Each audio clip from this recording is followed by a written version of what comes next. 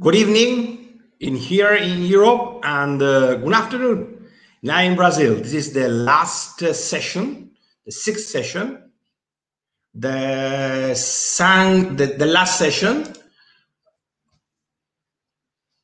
of this Fortaleza's Australia Spring School, in which you have been touching several subjects with many professionals. This second one is also intended to just make an overview, but a deep overview, in fact, about the blue growth. And we have three different professionals that work on very different subjects with different know-how, which they will illustrate about how can I say, the edge of the science in some of this blue growth panorama, which is so important nowadays, especially in this decade of the oceans. So the first person who I want to introduce you is Professor Alberto Nunes. Alberto Nunes is a full professor of the Labomar in the Universidad Federal do Ceará, and he is specialized in aquaculture. In fact, the specialization of Alberto is most focused on the nutritional facts of aquaculture, and especially on shrimp aquaculture.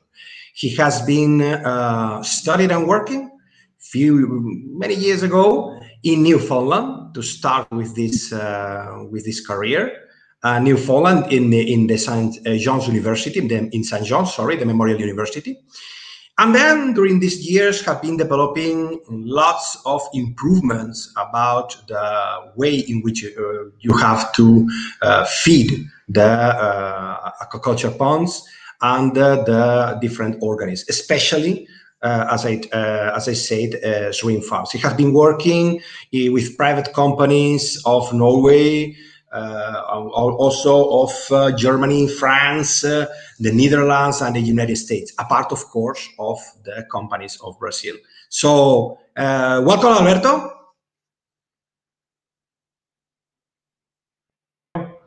I'd like to, first of all, thanks everybody for this opportunity. I'm not speaking to the regular audience that I find in aquaculture meetings, so I'm pretty sure this is going to be very fun. I'm going to share my screen now. Just tell me if my screen is appearing. Okay. Perfect.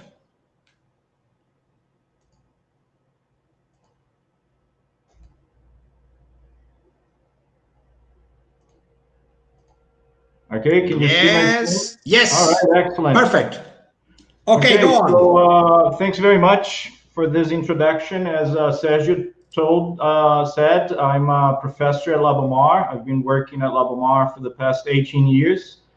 And my expertise is on feeds and feeding of farm-raised marine shrimp and marine fish. We've had the opportunity in the past to work with marine fish in the lab, but since it's not widespread in Brazil, it's not a commercial activity in Brazil, the main focus is actually marine shrimp.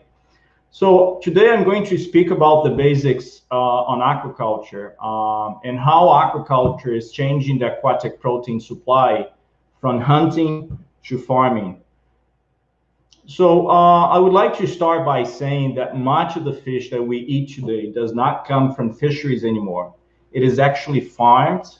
When I say much, I mean more than half of the fish eaten by humans today are from aquatic farms. The other important fact to consider is that food fish consumption has significantly increased over the past 60 years in every single part of the world. At a global level, fish consumption in 1961 was recorded at 9 kilograms per capita. In 2017, this has more than doubled, reaching an average of 20.3 kilograms per capita. This is equivalent to an annual growth rate of about 3.1% per year.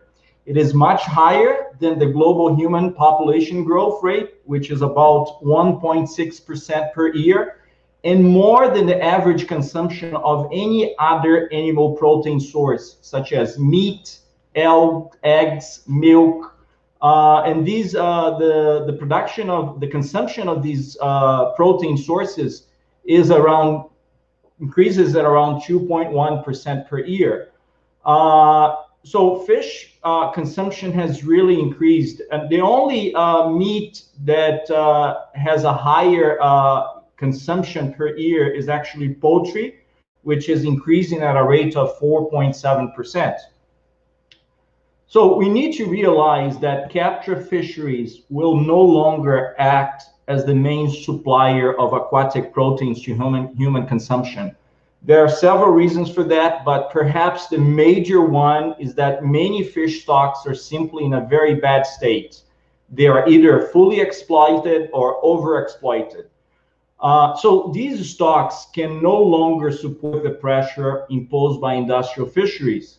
To give you an idea, a recent paper that came out in Nature just last month from Australia, authors were from Australia, and they have analyzed the catch data of 138 out of 163 fishing countries between 2006 and 2014.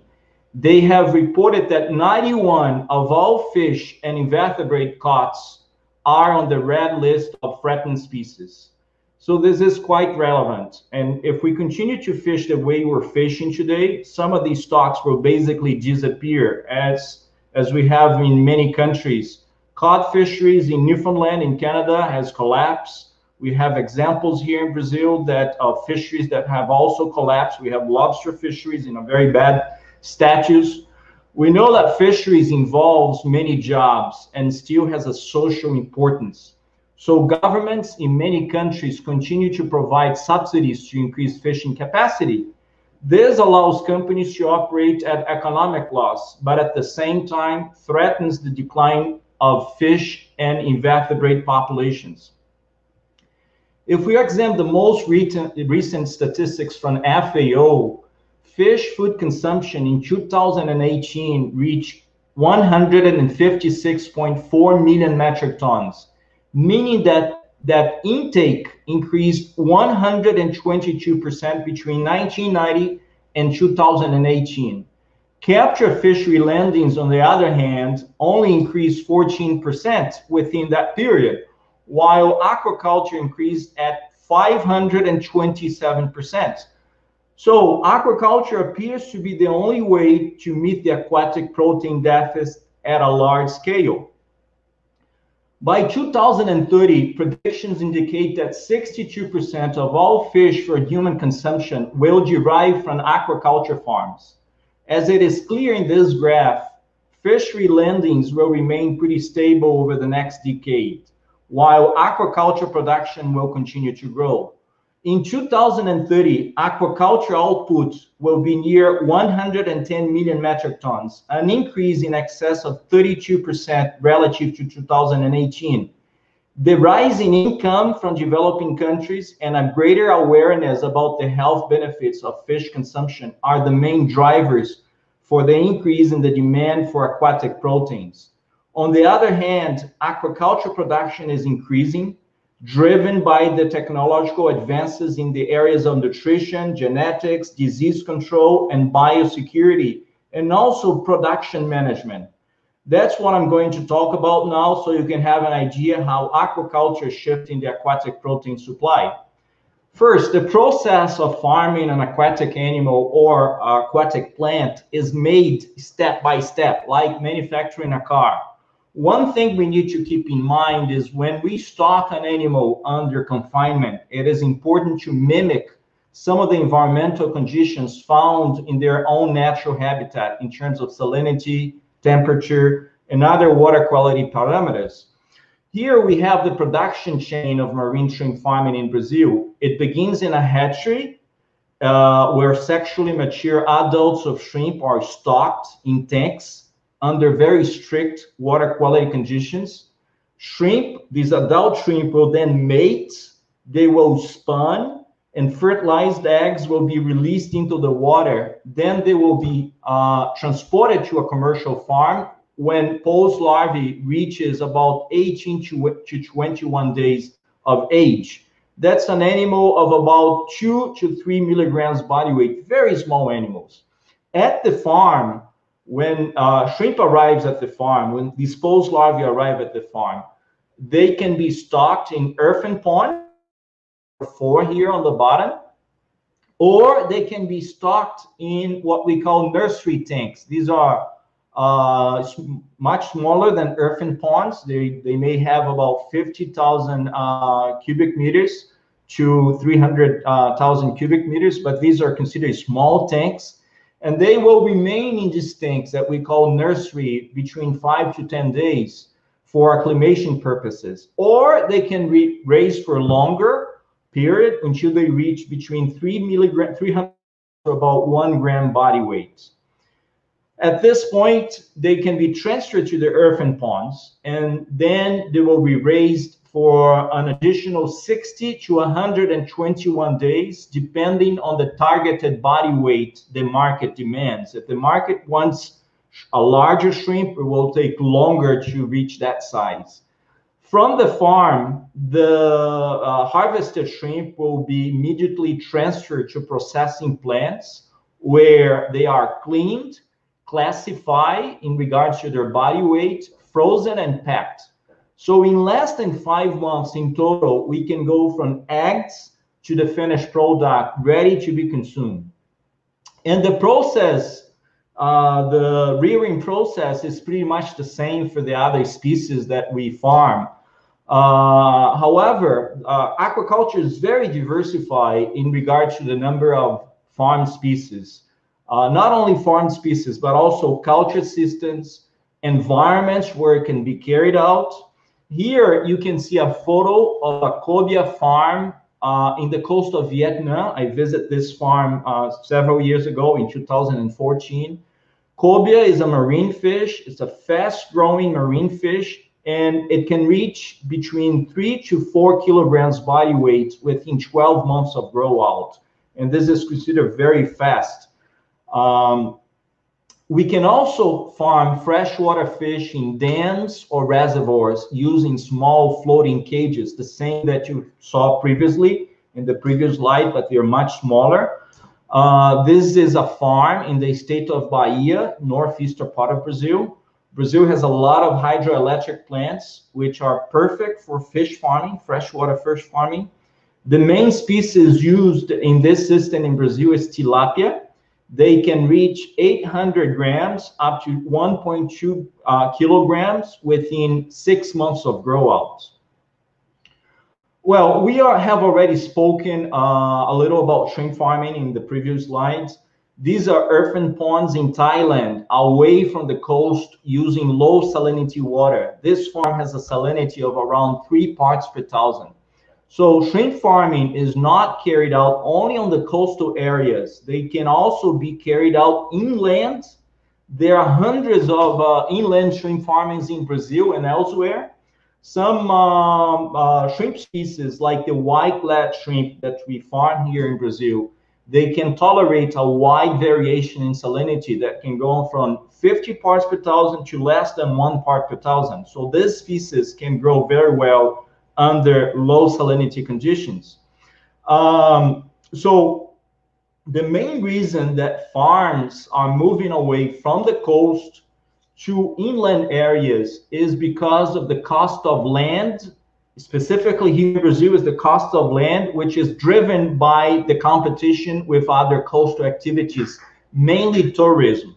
However, there are other issues, which include pollution of these coastal environments, crowded sites, and these crowded sites, sometimes you have other activities being carried out, which also pollutes the water, and this causes big problems to the farming areas because shrimp get sick, they get disease, and farmers start to lose their production. So this is a trend that we see in marine shrimp farming at a global level, going inland. However, aquaculture is not only about fish and shrimp farming. For example, production of farm seaweed reached 32.4 million metric tons in 2018, and this is equivalent to about 13.3 billion US dollars. Seaweeds can be eaten. It's very common in Asia. I've been to Korea and they serve seaweeds during breakfast. But you can also get the extracts like agar, carrageenan, alginates, and these extracts have several applications. They can be used in food additives, they can be used in cosmetics, nutraceuticals, medicines, they can be used as fertilizers, or they can be used in animal feeds. One interesting aspect is that seaweed, like other algae, will obtain their nutrients for their growth from the environment. So there is no need to feed them. There is no feed. They will just absorb the environment. And the same applies to mollusk culture. Bivalves are filter feeders, so they can obtain nutrients from phytoplankton available in water. Production of farm bivalve mollusks reached 17.7 million metric tons in 2018, equivalent to 34.6 billion US dollars. There are also a number of species that we might be able to see their commercial culture in the near future. That is the case of this species of spiny lobster. It's farmed in countries in Vietnam and Indonesia, for example. Vietnam, they have an industry that it's worth about $100 million. However, they do what it's called fisheries-based aquaculture. They rely on the collection of lobster seeds in the wild. Well, recently, researchers at the University of Tasmania, Australia, have been able to close the life cycle of this species under confined conditions. So in the near future, farmers will not need to collect seeds in the wild. They'll be able to, animals will be able to span and hatch their eggs under confined conditions. Well, as I said, aquaculture uses a very diverse number of species in different types of aquaculture production systems and environments like freshwater, brackish water, marine water, inland saline water. If we compare aquaculture with other livestock animals, we can see that these land animals, only very few species are actually farmed.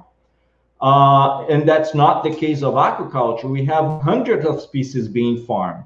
If we look from the consumer's perspective, it is very good to have such a diversified number of species that we can choose from. However, from the production side, this diversification is not good since the development of species-specific farming technologies and strategies becomes very difficult. And what is interesting is that the number of commercially farmed species in aquaculture is actually growing. It grew from 472 species in 2006 to 622 species in 2018. And if we look at this graph on the right side, on the bottom of the right side of the slides, the bulk of aquaculture production comes from finfish, and that's actually the most diversified group within the aquaculture sector. They have hundreds of dozens and dozens of different species commercially farmed. However, if we look at the total production of finfish, only 27 finfish species make up 90% of the total finfish production. So in general, if we look at the bigger picture, we have many farmed aquatic species, but only a few groups are actually relevant in terms of volume and value. This is a marine fish broodstock center that I visited in Vietnam. In this center, a few kilometers from the coast, and they basically keep sexually mature fish for spawning and distribution of fertilized eggs nationwide. At the time I visit this facility, I was able to count more than 25 different species of marine finfish. So you can see how diversified in a single country they farm 25 different species of marine fish. You can see how diversified it is. However, possibly only a few were relevant. These that we see in the picture, grouper, snapper, sea bass, and pompano. In Brazil, it's the same case, but in regards to freshwater fish, we have more than 50 species that are commercially farmed in Brazil of freshwater fish. However, tilapia alone accounts for 57% of the total production in the country. Tilapia has a very fast growth, is tolerant to high stocking densities. You can farm tilapia up to 150 kilograms per cubic meter of water, so it's quite resistant to these intensive farming conditions. It also accepts well feeds which are made of agricultural byproducts such as soybean meal. And this is a species that achieves a very attractive prices in the local market. So you might be asking, does aquaculture have any challenges? What are the areas of opportunity? Well, obviously there are so many challenges. One of the challenges is in the area of genetics. If we look at this diagram on the right side of the slide on the top, it's a slide that I collected on the internet, and it basically talks about the growth of poultry over time in Brazil, what they have done with poultry. As you know, Brazil is one of the largest producers of poultry in the globe. In the 1930s, it would take more than 100 days for a chicken to achieve one and a half kilograms, and they would eat 3.5 kilograms of feed. In 2016, they were able to achieve a body weight of 2.4 kilograms in only 40 days, eating only 1.6 kilograms of feed. So that's an example of what genetic can do to livestock production. And we need the same strategy being applied to aquaculture. And how can you do that? You can achieve that by selecting a species with this growth trait, or you can develop that over time through a selective breeding program. Let's take, for example, these two species of marine fish. The one on the left is native to the Atlantic coast, the common snook, Centropomus undecimalis. And the one on the right is the Asian sea bass, Lactis calcarifer, also known as Barramundi. These species are related, but while the common snook grows at a rate of less than 0.4 grams per day, the Asian sea bass grows 10 times faster. So guess what? There is no commercial farming of common snook, but there is commercial farming of the Asian sea bass, which is now widespread in many countries in Southeast Asia. So growth is very important for aquaculture because you can do more crops per year, you can achieve greater yields in a year. So it's one of the main aspects for candidate species for aquaculture is how much that animal, what is the growth rate of that animal. On the other hand, we can say that aquaculture is much more efficient compared to the livestock production of land animals when it comes to the conversion of feed into animal muscle. Fish, for example, will retain more protein and energy from the feed compared to farm terrestrial animals like poultry, swine, and cattle. As you can see in this slide, fish will retain 31% of the protein from the feed, while retention for other animals ranges from 15 to 21%. The same applies to the energy contained in the feed. Fish will retain about 23%. Only cattle is higher than fish with a value of 27%, but both poultry and swine score lower energy retention values. What these figures mean is that fish needs less feed than other animals to achieve the same muscle growth. So we need 2 kilograms of feed to obtain 1 kilogram of poultry meat, 3 kilograms for swine, and between 4 and 10 kilograms for cattle. In comparison, fish requires only 1.1 kilograms of feed to achieve 1 kilogram of body weight. So we can produce 61 kilos of fish meat with 100 kilograms of feed, while other animals will produce at least 3 times less with the same amount of feed. However, aquaculture is now facing what we call the protein gap issue.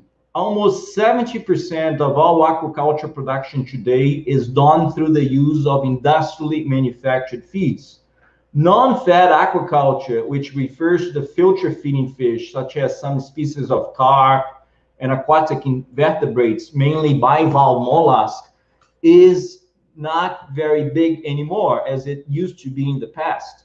So the farming of other animals such as fish and crustaceans rely on feeds for their growth. So you need to buy the feed in order to grow them and culture them. The problem is that the manufacturing of feeds for some species, mostly salmon, marine shrimp, and marine fish, still uses fish meal as a protein source. And the problem behind that is that, first of all, the reason for using fish meal is because it is a source of protein that is highly digestible. It also contains several essential nutrients that the fish needs, including amino acids, fatty acids, minerals. And fish meal also acts as a feed attractant, so it's a perfect ingredient to feed fish and shrimp. However, where does the fish meal come from? And that's the problem. Most of it comes from the fisheries of pelagic fish, such as anchovy. About 18% of all fisheries landings at a global level is not consumed by humans. It's actually converted into fish meal and fish oil. And most of it used as ingredient, and most of this fish meal is actually used as ingredients in aquaculture feeds. Aquaculture will consume about 90% of everything that is produced from fish meal and fish oil at a global level. However, aquaculture has also been using fish meal and fish from waste and byproducts from the processing of fish, like tuna, sardines, and also fish that are farmed, like salmon, tilapia, and pangasius. So since capture fishery volumes of these pelagic fish is basically stable, while aquaculture grows at a continuous pace, we need to find alternative protein sources. So how is aquaculture dealing with this challenge? The first thing is that feed manufacturers are significantly reducing the use of fish meal, driven by the economic. Fish meal has become very expensive, but there are also issues associated with sustainability, certification, and how is the industry dealing with it? What's the solution? Well, feed manufacturers are actually replacing this fish meal, the protein from fish meal, for alternative proteins from other animals and proteins that is obtained in agriculture. The conventional alternative protein sources to fish meal have been rendered animal byproducts. That includes poultry meal, meat and bone meal, and also agricultural byproducts such as soybean meal, corn meal, canola meal, and concentrates. More recently, there are several companies investing in what we call unconventional protein sources, and these include insect meal, single proteins from microalgae and bacteria, and also seaweed protein. So very soon, we're going to start to see these raw materials replacing, at least partially replacing, some of the protein value that it's obtained in fish meal and also from fish oil. So this is likely to be a trend in the coming years. Well, changing the subject, I'm not sure if you know the meaning of RAS. RAS stands for Recirculating Aquaculture Systems. Through a series of filtering devices, a farmer is able to culture a species of fish or shrimp by treating the water effluent and using this effluent, this treated water, over and over several times. And there are several ways you can operate and set up RAS, a recirculating aquaculture system. That really depends on the species you are raising and the biomass you're targeting. The traditional system, the traditional RAS system, aims at keeping the water clean with low concentrations of nitrogenal compounds. The problem is that the cleaner the water And the higher the fish biomass, the more expensive the investment and the operational cost. So there have been very few economically feasible RAS operations worldwide because it's very expensive to operate it. However, now there seems to be a comeback of these RAS systems. There are several operations under construction at a global level, especially for Korean salmon under these conditions, near the main markets like the USA and Japan. And the reasons why there is this comeback is because salmon prices are very attractive. There has been an improvement in the RAS technology. There is also an increase in the global demand for the aquatic protein. And when you have the RAS, you can place it anywhere you want. You can have it just near the market. You don't have to transport the animal. You reduce the cost of transportation. And the biggest advantage of this RAS system is that besides the fact that they are more environmentally controlled and you don't have disease as we have in traditional systems, because everything is controlled, everything is closed, you have full control, you have a better prediction of the risks and how much you're going to produce. Besides, getting environmental licenses for operating cages in the sea is becoming more and more difficult. Well, there are also RAS systems for other species like tilapia. Tilapia, as I mentioned before, can be raised in a very high stocking densities. And these systems can be an alternative to areas where water is very scarce, like here in the northeastern part of Brazil. You don't have the option in these areas to use the water, to exchange water at a frequent basis. So RAS can really serve for this purpose. Aquaculture systems can also be operated under minimum water exchange conditions. As a matter of fact, this has become a trend in shrimp farming and in many other aquaculture systems. And the reason for that is that there's so much pollution, and this causes diseases, and this causes the outbreak of diseases and problems during production. So farmers are developing technologies to, if they have to exchange water, they do it at a minimum level, or they do no water exchange at all. That's the example of this shrimp farm in the state of Bahia. So they do no water exchange at all. They use the water, they reuse the water several times. Obviously, operating with low water exchange is not easy.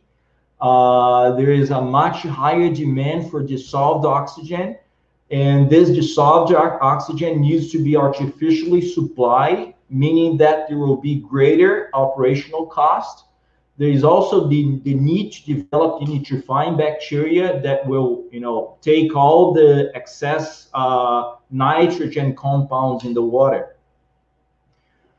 Well, finally, I like to talk about the social contribution of aquaculture, and I'm going to talk about it making a reference to this slide.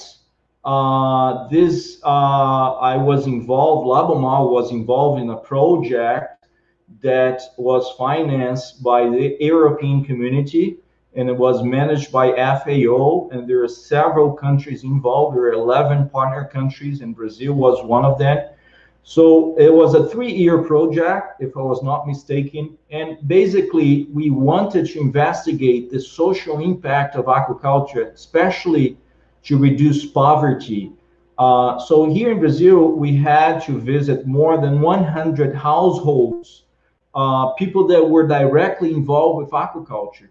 And what we found was very interesting. Those people that were involved with aquaculture, they would have a much better life compared to those that were involved with other activities.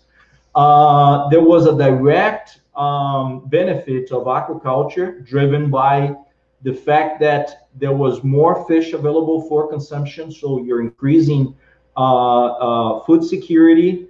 And also, all the income that comes from aquaculture is actually reinvested in that same operation, which allows the expansion of that operation.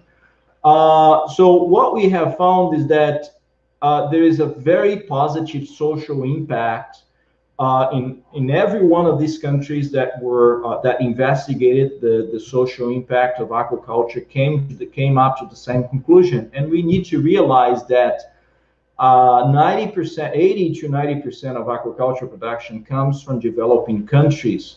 So it does make a big difference having aquaculture.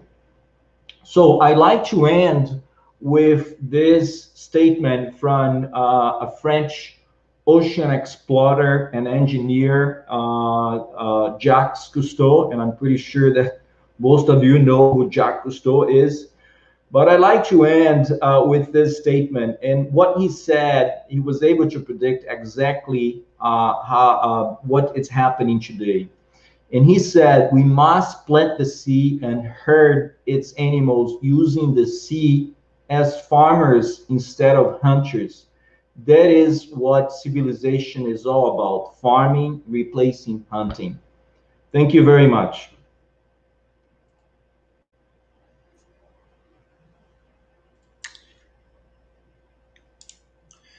Thank you very much, Alberto. It was really an amazing update about aquaculture and not only the whole concept, but also these last trends in aquaculture. Later on, we will have some questions for you. Now we pass to the next speaker, which is Professor Stefano Piraino.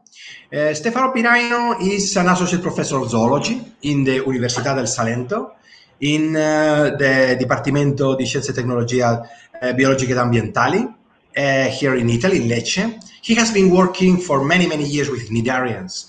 And in the starting, Stefano has been working in taxonomy, mostly in taxonomy, but step by step, he has been just following different steps, different ways, very varied, I have to say, about molecular ecology, and during the last times, more about, in some way, conservation, but also the impacts of medusa in aquaculture, and, for example, what he will talk today, that is, how can we use medusa from another point of view or with another perspective? Just, it's all yours. Thank you. Thank you, Sergio. Thank you to all the organizers at the Fortaleza University. This is a great opportunity to celebrate our recent partnership between our universities. And I'll try now to let me open to share my screen. Yes, I think it's, okay, should be. Perfect. Okay, I hope that you see that. Yes. Yes, your presentation is, of myself is, I would not say I'm a taxonomist. I described a few species, but I think I started from out ecology, and probably I also work with some synecological issues. But slowly I moved back to cell biology, and I used some more reductionistic approach to investigate ecological problems. Now, today I will try to summarize some recent updates regarding the research that we do at the University of Salento in our lab. And of course, this is the title of this presentation is something that can show you there is a complementarity with the talk given by Andrea Morandini 2 days ago, and he made an excellent introduction to the issue of jellyfish outbreaks, which is growing, is increasing the concern regarding this expansion of the frequency and abundance of jellyfish in world oceans. Today, I'll try to give you more positive perspective of these gelatinous outbreaks. And I'm happy. I'm just behind the presentation by Alberto, because there is a strong connection in terms of the exploitation of new species in terms of for human consumption. I'm not going to only to talk about food, as you will see. So I'll try to open also some little windows to explain some context more in detail. I remember that during the talk of André, he mentioned something about some peculiarities of jellyfish life cycles, and I want to explain, because we have been involved very much in this research. Okay, so this is just to recall to the people. Maybe someone was not here 2 days ago. So the main problem is that there are more jellyfish around than before. And this is a map from the thesis of PhD thesis of Lucas Bros, who collected information from coastal areas worldwide. And in this map, in the red and orange areas, there is a certain evidence that there are a rise of jellyfish. So there are more jellyfish around the world. Someone stated that this was based maybe on non-verified numbers, or that it was just a feeling that was probably also increased by the media or by the public perception. I would say that, and I will show you that there are some evidence that in some coastal areas of the world, there is certainly evidence, scientific evidence, that there is an increase in abundance and frequency of jellyfish worldwide. But it's also true that I would say that a very important point is that regardless of whether the jellyfish are really on the rise or not, we are using the ocean more and more. And this means that we have probability of encounters with jellyfish outbreaks in increasing occasions. So we need to deal with some evidence. And also, André mentioned a word that has been used by some fishery biologists. They try to explain this change in the ecosystem from a fish-dominated ocean to a more jellyfish-dominated ocean, together with gelativorous fish species. You can see mola mola, or you can see also sea turtles, or also the other species that do have preference for jellyfish as food. So this shift has been called as jellification, and we really need to see whether this is a fact, but there are certainly evidence of changes in some areas of the world. And this has been because there are some peculiarities in the jellyfish life cycle that make possible for them to use a variety of strategies in the life cycles that make possible extreme amplification of numbers of the population. Just from a single fertilized egg, this life cycle show you a little larva that go to the bottom and metamorphose into a polyp stage, and the polyp stage is able to produce many copies by asexual reproduction. And the asexual reproduction is so intense that very easily from a single larva settle on the bottom, you can find fields fully covered. There is an estimation that a single wreck in the Adriatic Sea contains so many polyps that may produce a number of jellyfish that may cover the whole Adriatic Sea. Just to have an idea, this is only from a single shipwreck, and you can imagine the potential for the amplification of the life cycle. Because from the polyps, I go back here, you see there are then a process of production of the jellyfish from a single polyp that can produce many jellyfish, and many species can do that for many times, and producing many jellyfish. This makes possible, for instance, for species like Aurelia, the moon jellyfish, and this is a species, Aurelia cerulea, that we recently redescribed, and it was found more than 100 years ago. For the first time, it was described in the Bay of Sydney. In the Pacific area. But it's now probably the species that is more widespread in the world. It's the invertebrate more widespread in the ocean waters because it has traveled together with the Crassostrea giga, the Pacific oyster, all around the world, because Crassostrea is the best, probably even the most preferred oyster in the world. So it on the shells, so you see here, there are polyps attached to the shells of this oyster, and the oysters were now have been introduced everywhere in the water, in coastal areas of temperate waters. And for instance, in the Mediterranean Sea, 50 years ago, it appeared first in the French lagoons, and are now this Aurelia species, the moon jellyfish, is populating all the coastal lagoon in the whole Mediterranean Sea.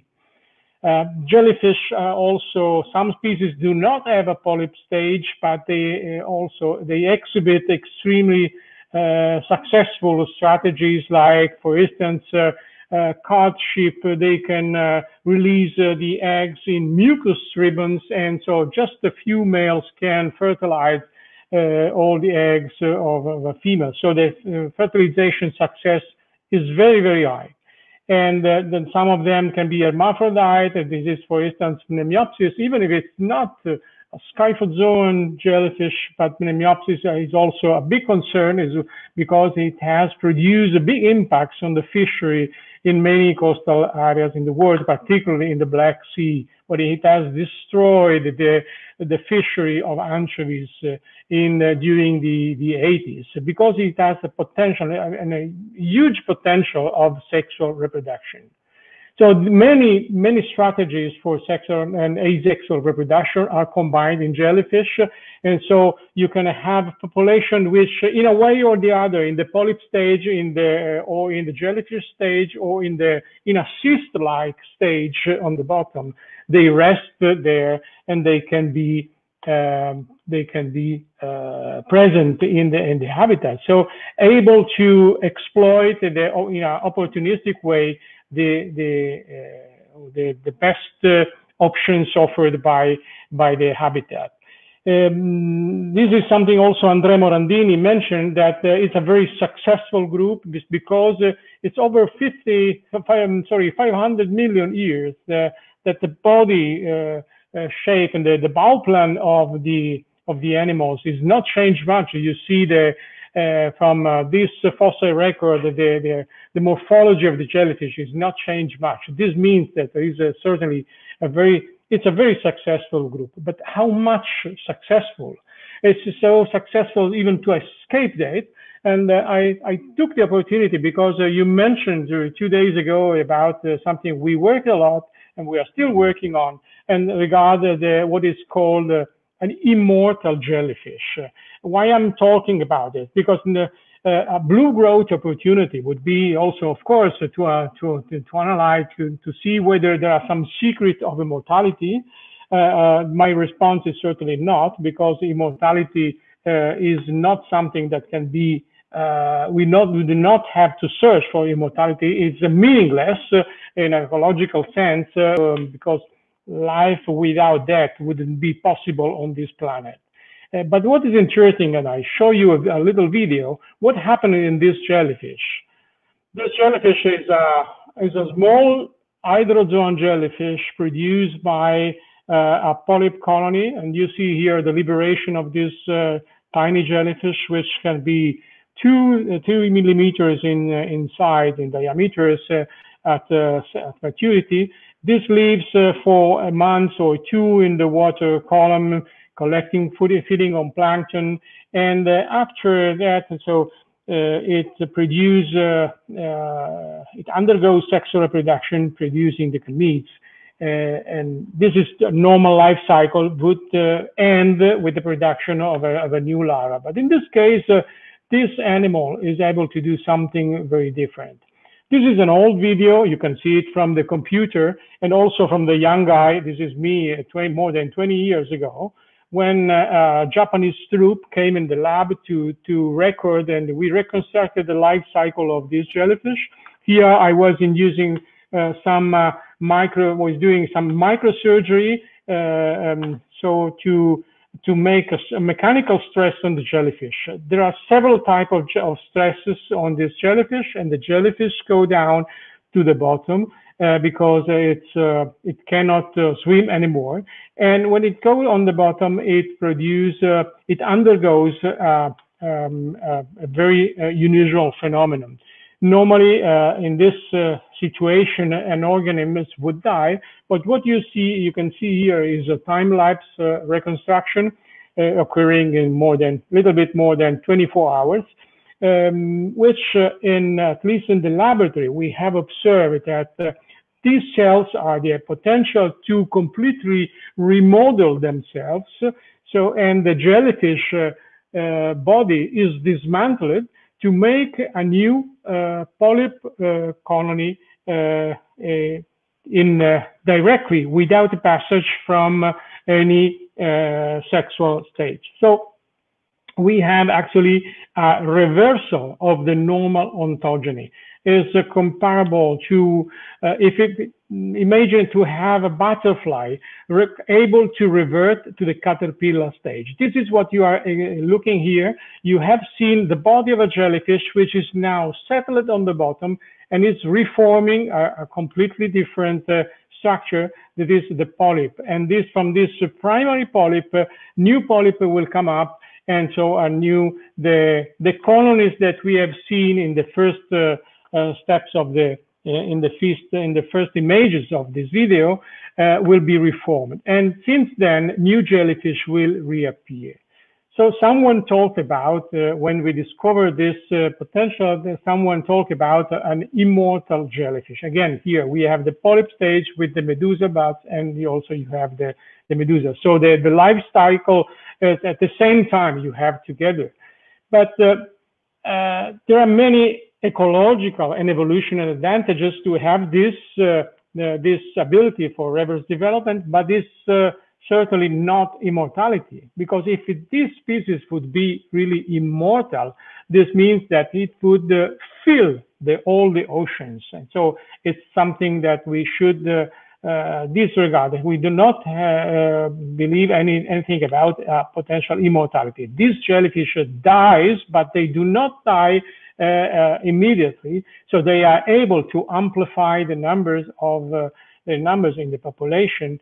And you see there are many good reasons for doing this, because the population of can be very rapid. There is an ability to adapt and to decide that the species can rest in the polyp stage, or in the benthic habitat, or in the water column in the medusa stage, depending on the food availability in the two habitats. Of course, jellyfish make possible dispersal of the species, and there is also, with the jellyfish stage, which is the adult of the life cycle, there is ability to produce genetic variability with bisexual reproduction. But why is interesting? Why there might be an opportunity to have? So this is the butterfly. There is no butterfly able to go back to the caterpillar stage. This is the life cycle of this jellyfish, which go back to the polyp stage. So there is a potential to return to a juvenile, or let's say to a stage preceding the adult stage. That the polyp stage, someone defined it as a post-larval stage, because the larva is the planula larva, and the adult stage is the jellyfish. Actually, we started this work in 1996, and analyzing the cellular potential of this jellyfish, working with this tiny jellyfish, isolating different cell types and different cell layers to see what was responsible. It was maybe just a pool of undifferentiated cells. And we discovered something very interesting, because even well-differentiated cells, so you see the difference from the jellyfish on the left and the jellyfish on the right. These are two different species. And on the left, we have our Turritopsis Dorni jellyfish, which is able of reverting the life cycle. And these dots are the cells which are able to return into a cell replication state. On the other hand, the other species is not able to do that. This is because there is a potential for cell transdifferentiation. This means that these cells can change their function and their morphology into a different cell types by direct change, that is transdifferentiation, or through DNA replication, which means by first dedifferentiation and then redifferentiation. This is an interesting information concerning that regards the understanding of how stem cells works and how it's possible for cells to maintain the stability of a differentiated cell, differentiated state, or to enter again into a cell cycle.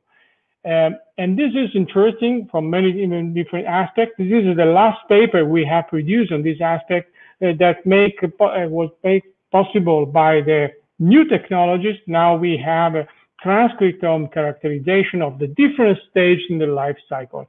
And actually what we have is like information on what are the molecular mechanisms that are switching on and or switching off in the different stages. And this will help to understand even the biology of our cells, because there are many basic mechanisms at molecular level which are shared to control the stability of cell differentiation.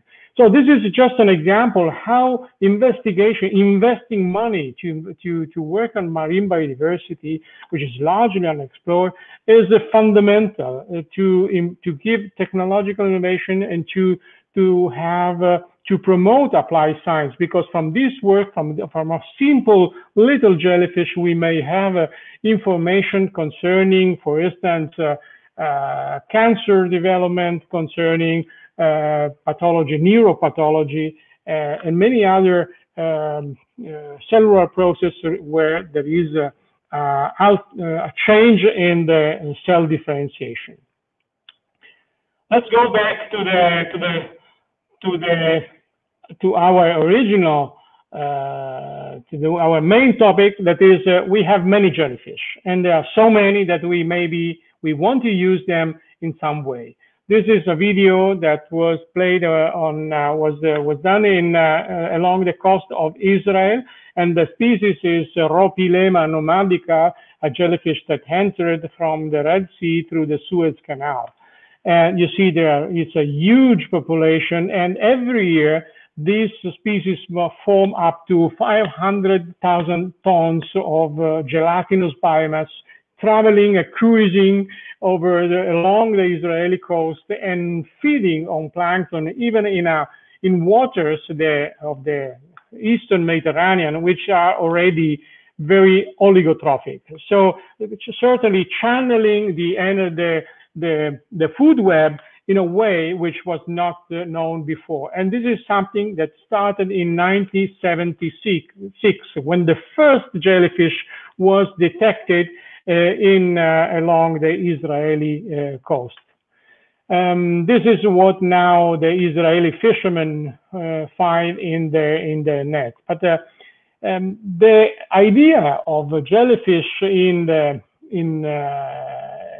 increasing along coastal areas is more clear now. In the last 11 years, we are running a citizen science initiative where people can send records of species. And you see also that we had to adapt our communication posters because citizens or fishermen or everyone that is at the sea can identify one of the species in the poster. And there were only 13 species in the first poster, representing the most common species in the different area of the Mediterranean.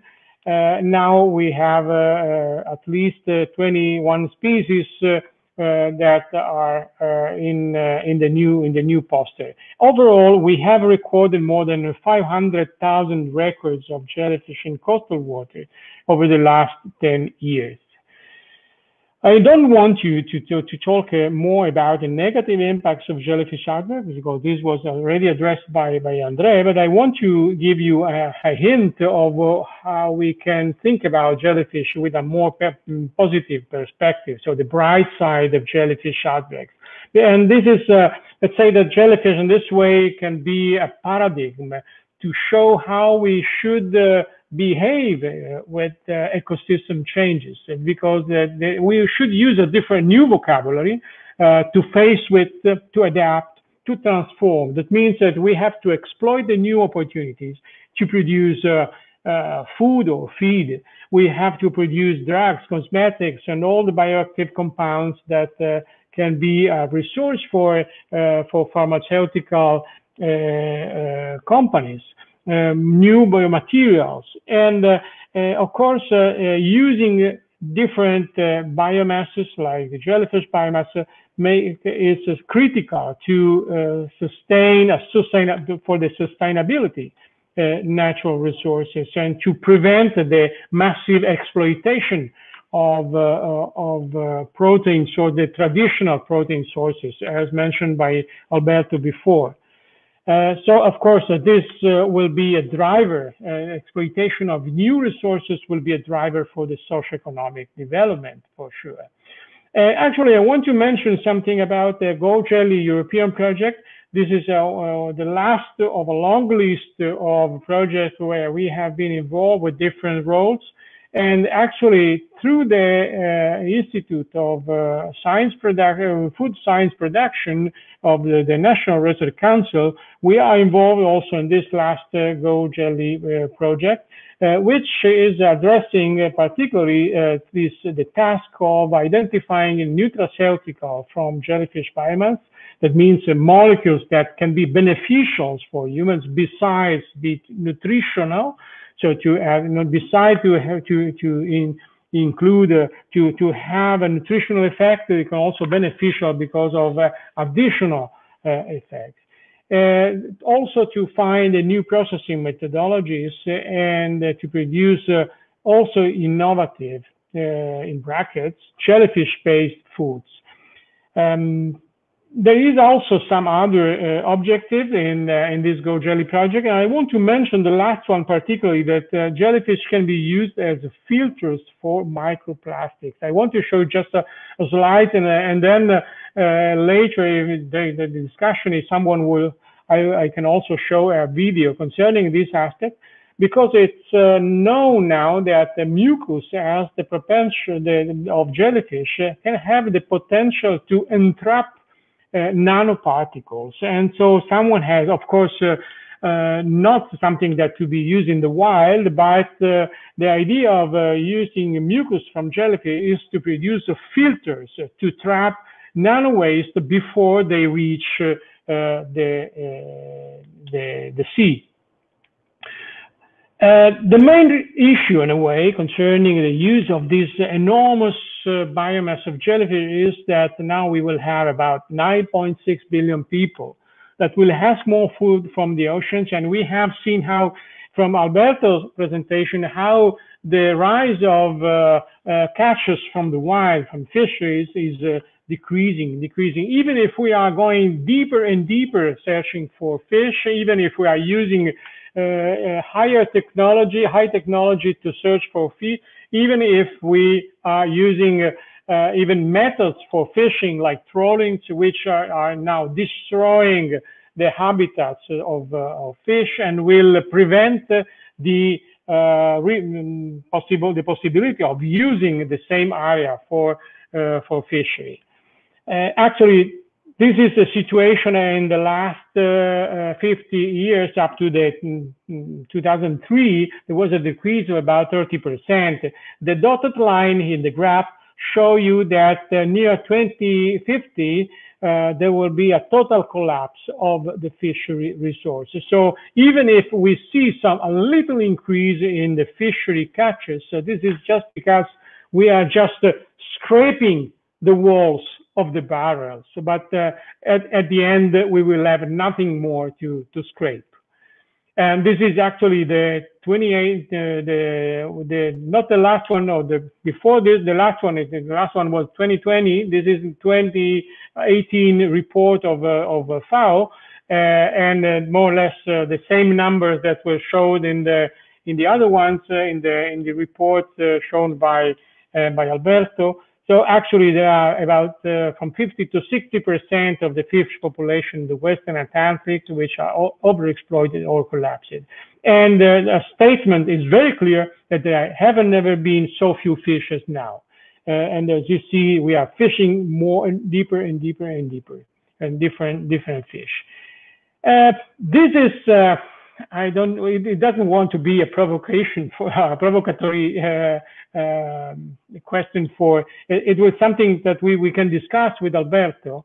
I like the concept that we have to move from hunting to farming, but the farming has not to be in this way. Farming in mangroves led to the destruction of 30 million hectares of one of the most productive habitats in the world over the last 50 years. And 30 million hectares means about 3 times Switzerland. And the rate at which mangroves are still captured means that in the next 20 years now, there will be no mangroves anymore. And if this is farming, I would say, please stop. Of course, there are many other less destructive ways to do that, and Alberto gave us some beautiful examples. But we have to be very careful of supporting non-controlled aquaculture, because it will not solve the problem, this kind of aquaculture. And this is what made to have shrimps. So actually, we should look for new resources, and this is some videos that we have taken in the last years. You see underwater the number of jellyfish in an area which is 100 kilometers apart from here.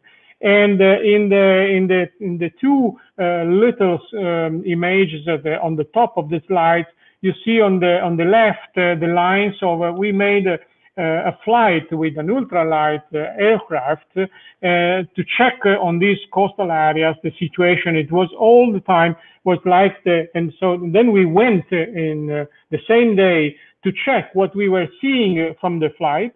On the right side of the slide, you can see the white dots signed also by the rounded red rings, which are jellyfish on the surface. And you see about 50,000 jellyfish per square kilometer were counted in this way. A huge biomass that is amounting about 300, 400 jellyfish biomass per square kilometer. So amazing biomass, which is totally unexploited. Actually, the idea of eating jellyfish is not new, and there are actually already near 40 known edible species. Most of them belong to a single order, the Rhizostomae. These are jellyfish with short tentacles. They have solid oral arms in the centers, and they have a solid umbrella. So the texture is very stiff, and they are mild. Most of them are mild stinger, and they have a large body. Some of them can reach even 100 or 150 kilograms. I'm thinking about Nemopilema nomurei, the giant jellyfish that lives in the Sea of Japan. Actually, so the fishing and aquaculture in the world, it's of course made more in the eastern countries, and there is a certain number of jellyfish which are caught by fishermen, and particularly this aquaculture of jellyfish. So the jellyfish are harvested on land, then they are released in embayments and collected after 2-3 months, because they can have a large growth. There is a good business, and the export just to Japan from China is about 10,000 tons per year, with more than business of more than 25 million US dollars per year. Overall, this is a graph that's showing the global catch. These are FAO data, which underestimate because the reports of many of the small countries where there is aquaculture is not reported there. So actually, the report is that there is now about 1 million tons of jellyfish landings per year. This means a business that can reach up to $100 million per year. So there is a certain business everywhere. As you see, the red zones are scattered mostly over the eastern countries, and almost nothing in the Mediterranean Sea, and very little in the Atlantic Ocean. The jellyfish fishery can be an example of subsistence economy. There are fishermen communities that switch seasonally to the catch to fishing jellyfish, and they earn money. For instance, some fishermen community in Georgia are now earning more money from jellyfish, the jellyfish fishery, than from shrimps. So the times of forest camp are now not valid anymore. So the shrimps fishery is collapsed because we have fished too much. So it's a matter of sustainability. And why jellyfish should be more sustainable of a shrimp? Because if I collect a shrimp, I collect the organism which is able of reproduction. But if I collect the jellyfish is certainly the sexual stage, but there are also in the benthos, there are also stages of the life cycle which are able by themselves of asexual reproduction. So if collecting jellyfish from the water column, I like to imagine is like collecting an apples from the tree. I'm collecting the apples, but I'm not collecting the tree. The tree is on the bottom, and the polyps can be the branches that grow all the time and that can produce new fruits. There are, of course, many issues to be established, and I'm trying to be more quicker regarding the impact of jellyfish fishery on the ecosystem. This is something that we have to investigate before having problems of overexploitation, of channeling in a different way the energy of the food webs. This is a different situation for the gold jelly. This is our team, and actually I want to give you just a little example of what we are doing concerning the work on the Mediterranean jellyfish, presenting them as a potential resource as food. It's very known that the jellyfish are watery organisms, but there is also a component of organic matter, and there is a high component of protein, and the protein is collagen, which is a highly valuable protein. And the collagen itself can be used, and there are already some companies in the world which are extracting jellyfish for biomedical application. And there are also some patents concerning the application of jellyfish collagen for the treatment of rheumatoid arthritis and many other applications. The CNR-ISPA has also developed recently another patent, but this is concerned the transformation of jellyfish for food, and I will tell you now. In terms of nutritional and nutraceutical value, in terms of nutritional and nutraceutical value, the jellyfish have high antioxidant proteins. They contain proteins. Well, the collagen is certainly digestible and is a good also a good source of amino acids. There are many amino acids. Most of the essential amino acids are present in jellyfish tissue. The hydrolysis of protein from jellyfish produce many peptides that have a high antioxidant activity, and even non-proteinic compounds like phenols have a very strong antioxidant activity, much more than some renowned extract from plants. Particularly also, in terms of caloric content, they are low calorie, so and particularly because they are low fat content. But those fats that are present in the jellyfish tissue contains a high percentage of polyunsaturated fatty acids, and there is an optimal ratio of omega-6 and omega-3 acid. So it's a matter then what it's preventing now to have a spaghetti with jellyfish in the restaurant. So it's because we show that there is evidence that they are, even the Mediterranean jellyfish are edible.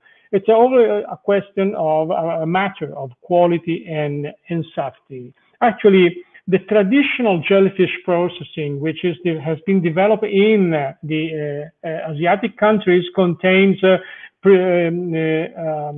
step where there is a high concentration of alum, a metal, which remain to prevent the growth of microbes in the packages. And even after washing several times, there is a high concentration of alum that remains in the jellyfish. That if you go to China and you eat jellyfish, you should know that you are eating a high concentration of alum. If you eat it occasionally, it's not a problem. But according to the European food safety regulation, the high concentration of alum contained in jellyfish produced in China can be toxic in long term. So actually there is a lack of food safety protocol, and the processing methods is poor compared to the European standards. And another limit to see one day in the market something like this, you see already in Japan. On the right side of the slide, you see a leaflet that show you how to cut and how to prepare jellyfish that you buy in the market. But we will see something like that in the European market only when we will overcome the safety rule imposed by the European standard.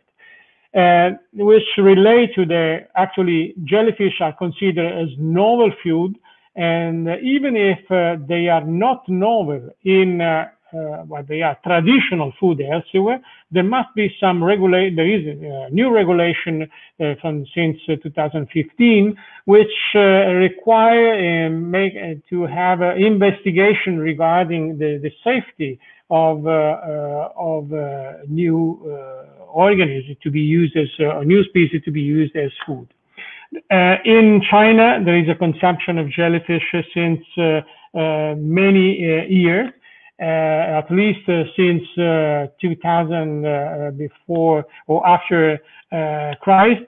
And I would say that also in the Re Culinaria, it's a book of a gastronomic book of the Roman Empire in the first century before Christ. Appicio Celio mentioned some urticas marinas, urticas marina that could be used for cooking, and certainly urticas marina was referring to cnidarians. There is also the description of Rhizostoma pulmo, the lung jellyfish, so common in the Mediterranean and the Eastern Atlantic, that describe this species possibly, very possibly, can be used as food here, and it's highlighted here by yellow.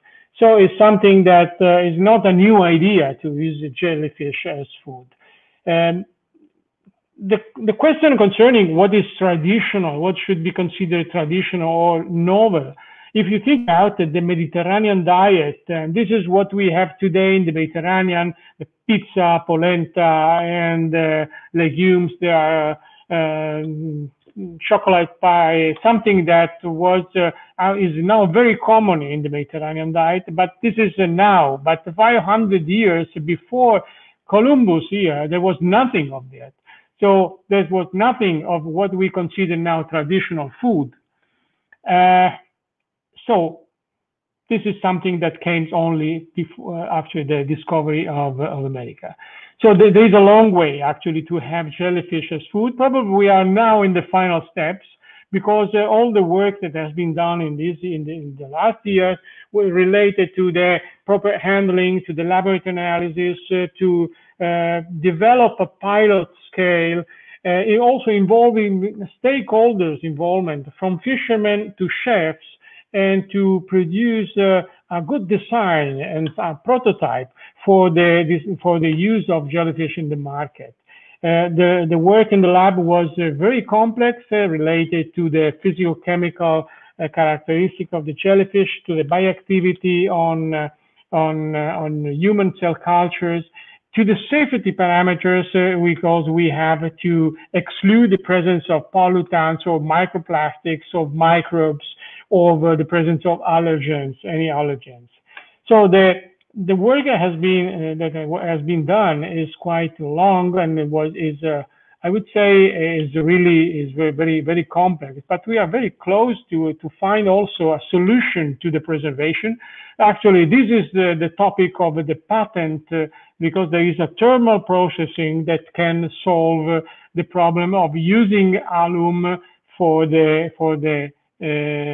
processing of jellyfish. So to bring jellyfish on the shelf of the market, we should not use, we will not use any more toxic metals. So these are some of the data that are published in one of the recent papers produced by the group in the European Food Research and Technology Research, showing that there is no change after the treatment of 100 degrees.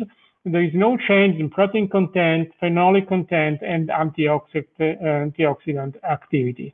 So there is no reduction in the value of the jellyfish biomass.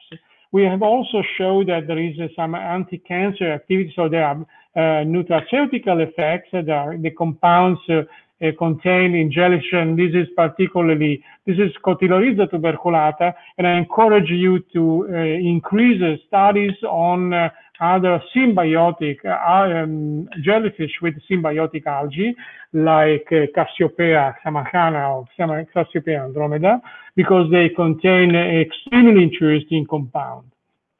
This in terms of antioxidant activity, or because they can be cytotoxic compounds against tumor cells. A final step was to involve chefs. So from the lab to the chef, and we started in 2015 with the Universal Expo in Milano, where there was an Universal Expo on food, and so we had a session on novel food with 5-star chefs involved there, and also some local high-quality chefs. This has got a good publicity all over the world, and recently we had the visit of the Al Jazeera TV that was on the air with a program that was on the air in June 2019, and more recently from television of Hong Kong, and the program will be on air pretty soon in the next months. And actually, very soon will be available, and please send me an email, or to Antonella Leone an email. You will receive a copy of a cookbook, which is now in press. We have European jellyfish cookbook, so there are recipes which are adapted to the Mediterranean Western style of using jellyfish as food. This work has involved also small and medium enterprises, and there was a food company, San Pietro, that was involved in the scaling up of a pilot system to produce jellyfish in specific conditions, to maintain them for some time, to make them as a marketable product. We also tasted the possibility that we have, of course, so you need to create also a market, and the market, of course, need habit, need that you have a culinary culture related to specific food. So we made also an online service. There were more than 1,400 respondents of Italian citizens of different age and culture. And you see the output that were the people that was more, had a positive attitude to use jellyfish as food were young people with a low BMI, frequent traveler with high education, and particularly living near the sea, much more than elderly people or the people that are living far from the sea, because they are not used to see the strange things of the sea. And you see also many people also declare that they would like to eat them as ingredient better than inside. Living people living near the sea, this is critical also to explain how what is the attitude of people like fishermen. This is an example of fishermen that in village nearby our place. And you see here in this video, this is what is happening one day where they catch many jellyfish, of course, spoiling the nets, but they were not throwing away the jellyfish, they were keeping them. And the idea is that they were trying to use it. And indeed, you will see by yourself, actually, I want to hear that you hear, you will see now we have interview with the fishermen.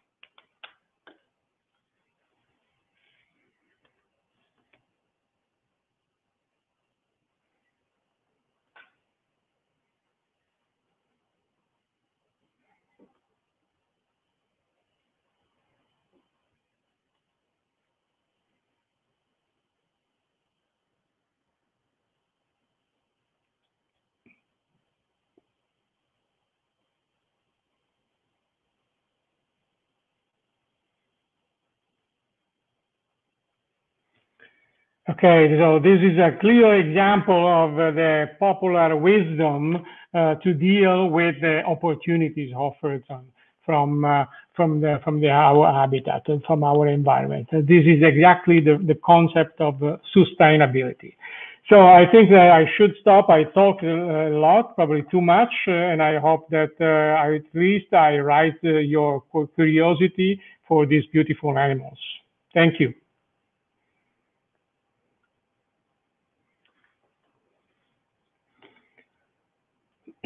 Sergio?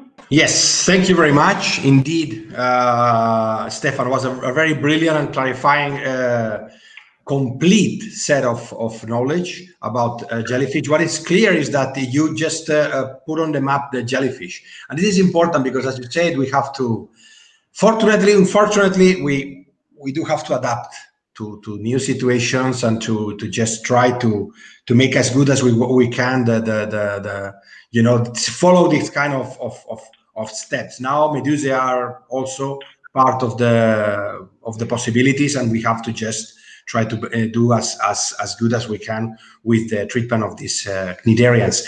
So now I will introduce you to the last speaker, which is Professor David Ulises Santos-Ballardo. He's associate professor in the Universidad Politècnica de Sinaloa.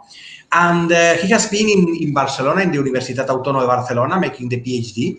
After that, he went to Mexico again and started to make his teaching, but also his very profitable work about alternative energies in general. But in particular, he will talk about one of the topics that he dominates very well, which is biofuels in general, biogas, biodiesel, in which he has been working during the last year, and is one of the main targets of his work. David, now the showroom is for you.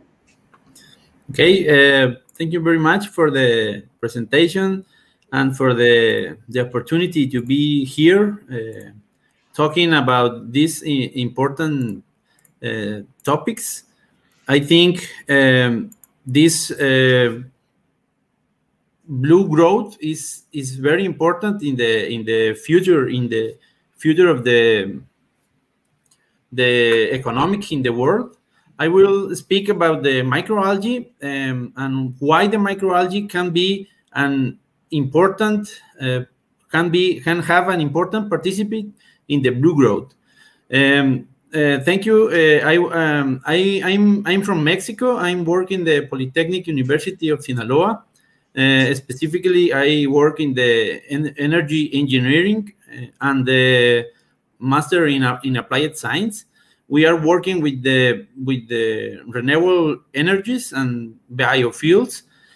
In this presentation, I will talk about a little bit of the energy context and why this energy context promote the use of biofuels, and what is the opportunity of participation of microalgae in biofuels, and where or why it turns from the target of biofuels only and transforms in a biorefinery productions. So, for start the presentation, I will talk about the global energy situation. Nowadays, it's considered that the energy generated in the world is not enough to satisfy the energy demands of the world. That's why we say that we are in an energy crisis now. The slide shows the total energy consumption by economic groups, by countries. And we can see that the countries with greater economy, with greater economy and technological development, demands more energy. It means with the increment of the technology, the needs of energy are greater every time.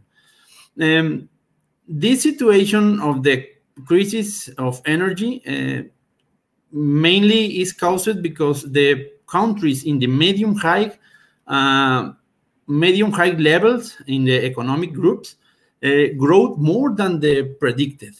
So these countries advanced more in the economic and technological development, so needs more energy than the predicted. So the energy or the capable production of energy is not enough to satisfy the needs of the world. What are the possible sources of energy? We have renewable energy and non-renewable energy. Why even we have these many options for energy generations? In general, in almost all the world, the principal sources of energy are from non-renewable energy. We can see that almost 3 parts of the energy are generated by coal, natural gas, and oil. It means almost 75% of the energy production in the world is generated by non-renewable energies. Here we can see also that nearly 1/3 of the energy comes from oil directly.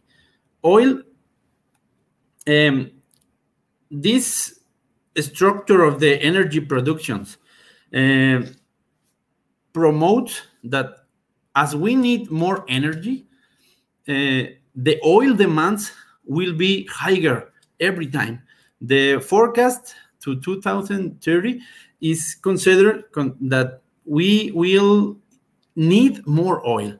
Why happened this? Because the oil is the most convenient fuel. When I say most convenient, we can say that is the most effective, is the most efficient in performance in the electric generation and transportation. Also, the cost even have some problems in the cost, is the most profitable. But what are the disadvantages of this oil?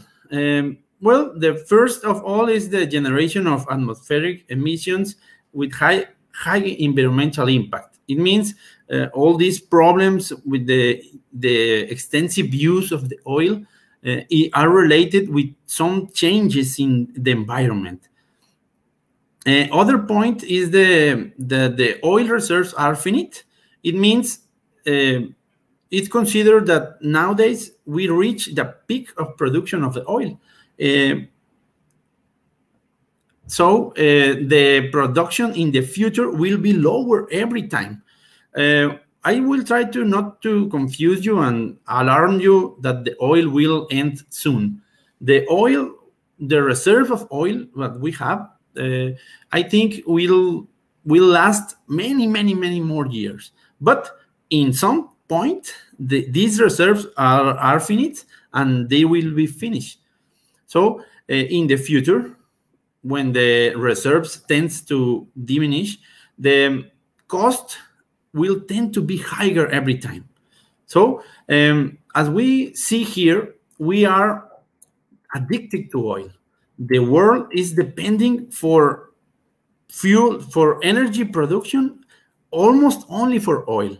Is our responsibility to make a change, to find another energy sources that help to complete the use of the oil.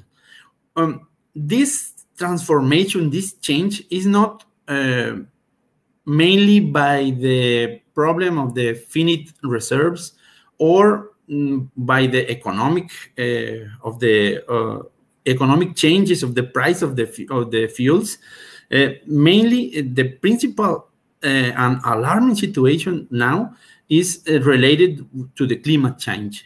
This climate change is related with intensive droughts, with the polar ice caps melting, with ocean acidification.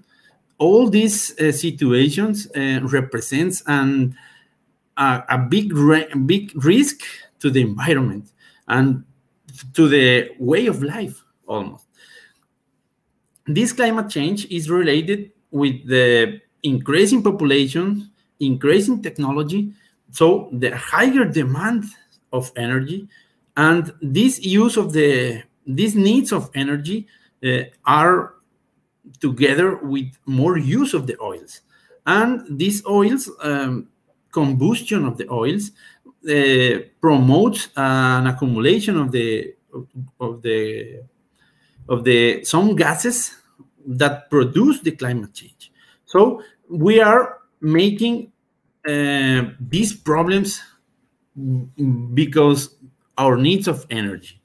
So what we have to do, search alternative energy sources.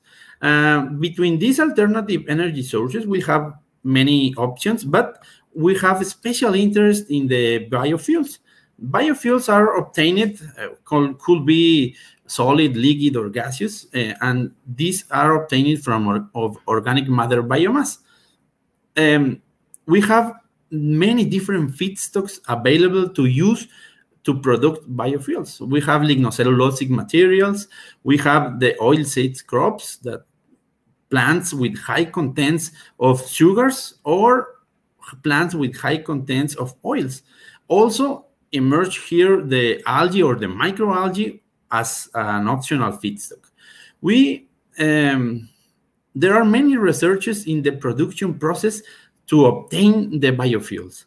The principal biofuels are the biodiesel, are the cellulosic ethanol, the biogas, and other components to make heat. The principal end uses for these biofuels are transportation, heat, and electricity.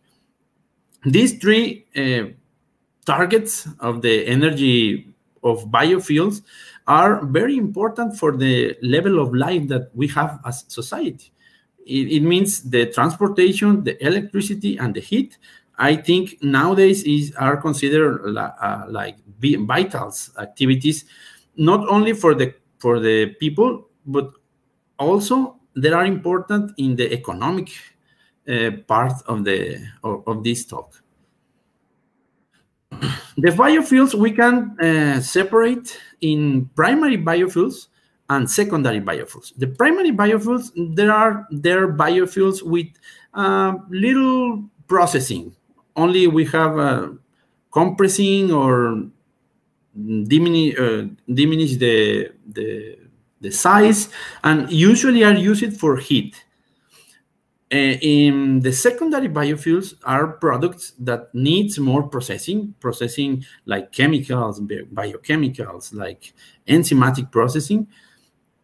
And the secondary biofuels can be used for electricity, transport, and also for heat. Between these secondary biofuels, we can say or separate in generation of biofuels. These generations are classified in order or appearances. For example, the first generation are the biofuels generated by food products. We can see here the maize, the corn of for production of bioethanol in USA. This is the principal biomass used for bioethanol. In Brazil, we have the principal product like sugar cane used for bioethanol productions.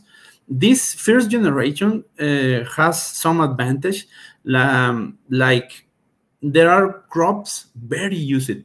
The people know how to have a good growth of these products. So the performance of the transformation is very good.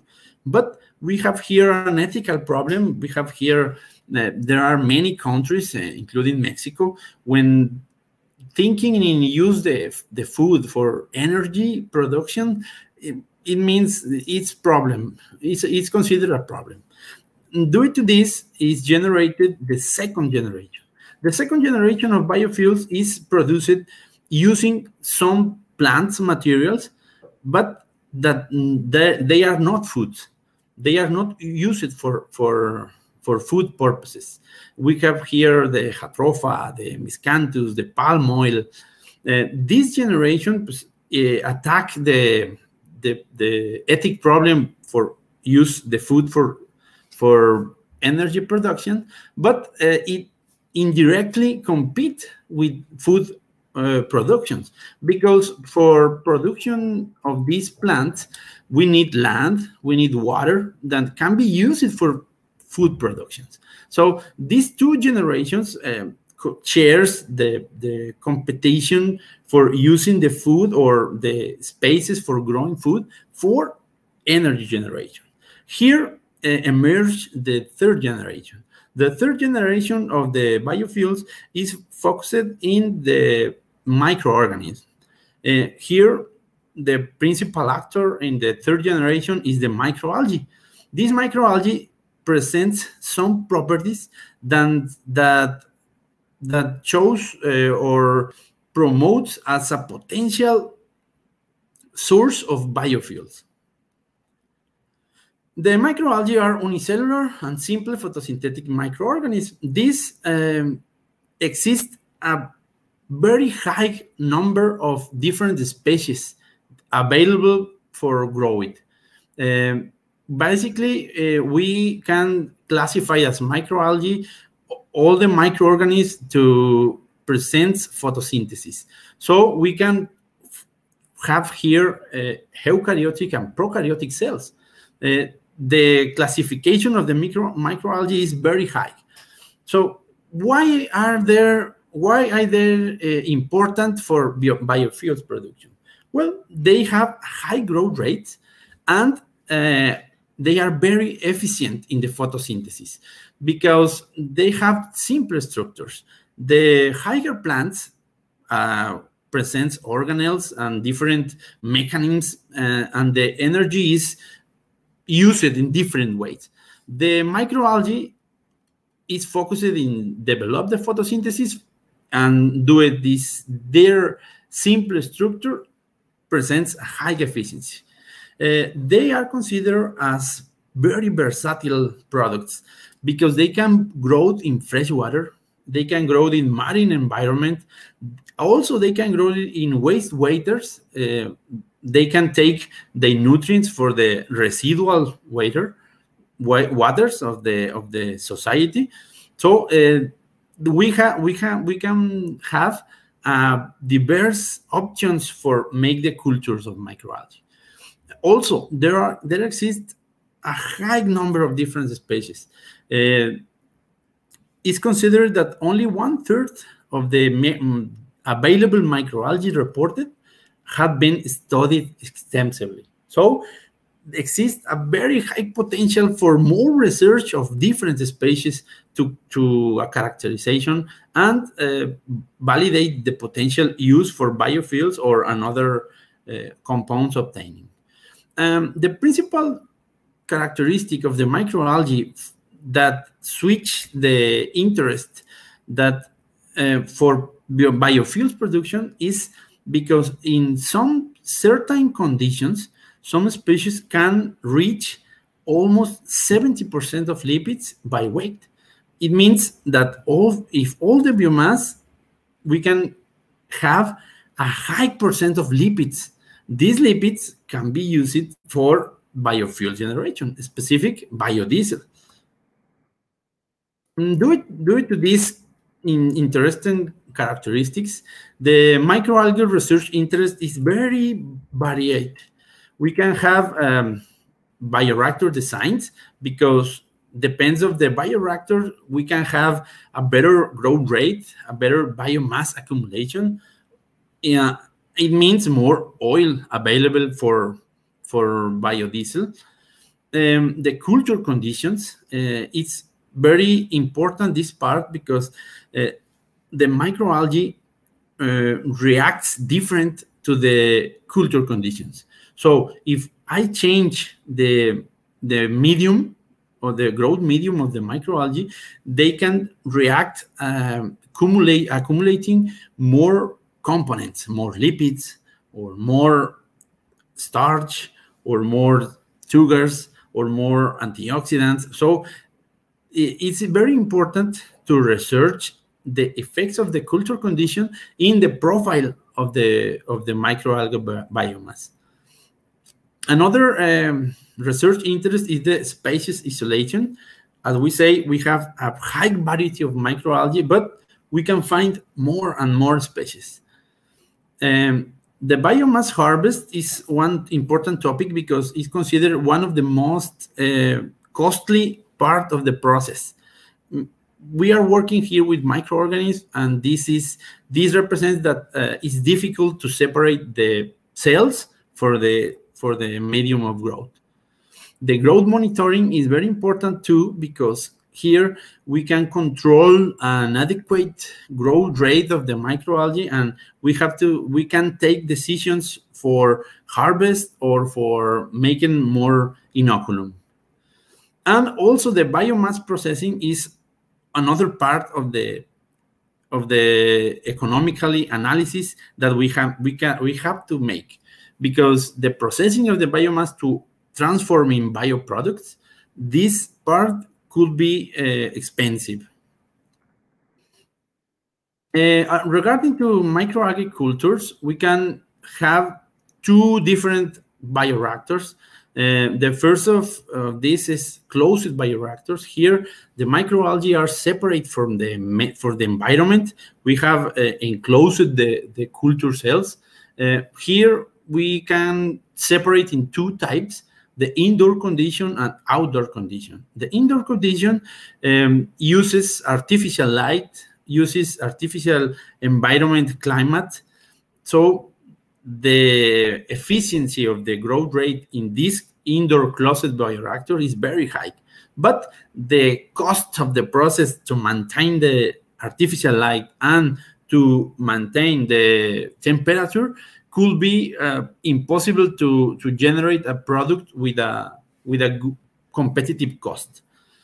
The other closed bioreactors could be the outdoor, when we have the bioreactors and use the temperature of the environment, and we use the solar light for the photosynthesis of the microalgae.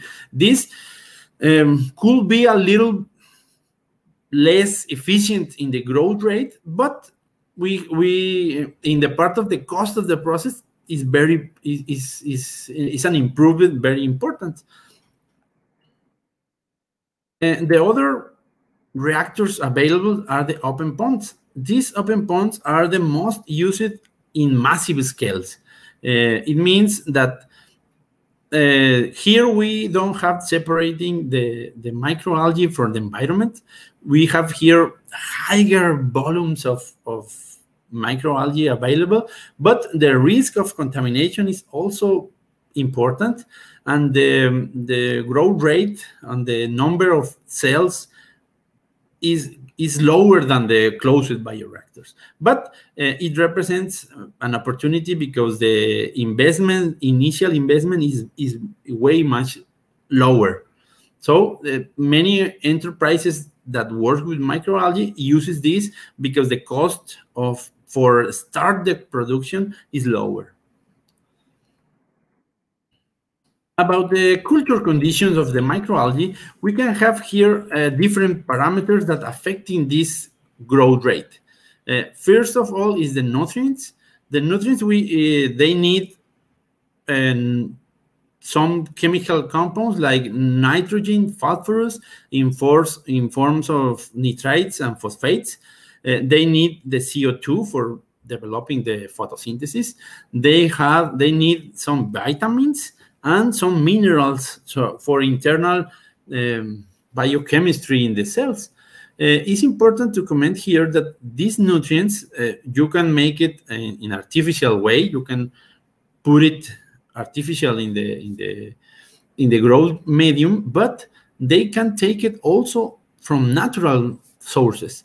For example, in the waste, water waste, they can take these inorganic compounds from the contamination, from the contaminated water.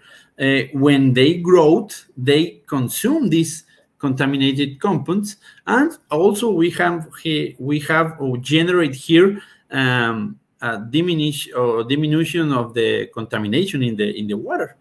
This is a important part in the culture of microalgae. Another point important is the aerations. The aerations is developed in the culture because we have to promote the CO2 available for developing the photosynthesis.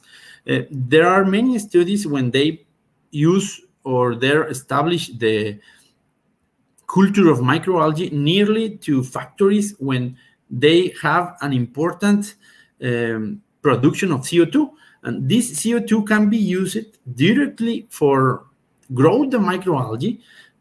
We have here a more efficient growth of the microalgae. Also, we have an important consumption of the CO2 that we will go to the environment. The agitation here is important in the culture conditions because we have here when we have a high biomass concentration, the color of the culture tends to be dark.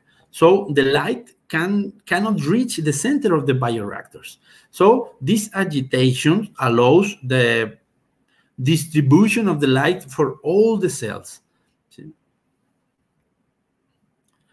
The microalgae root processing is very interesting. We have here the steps for process the microalgae biomass to transform this in products.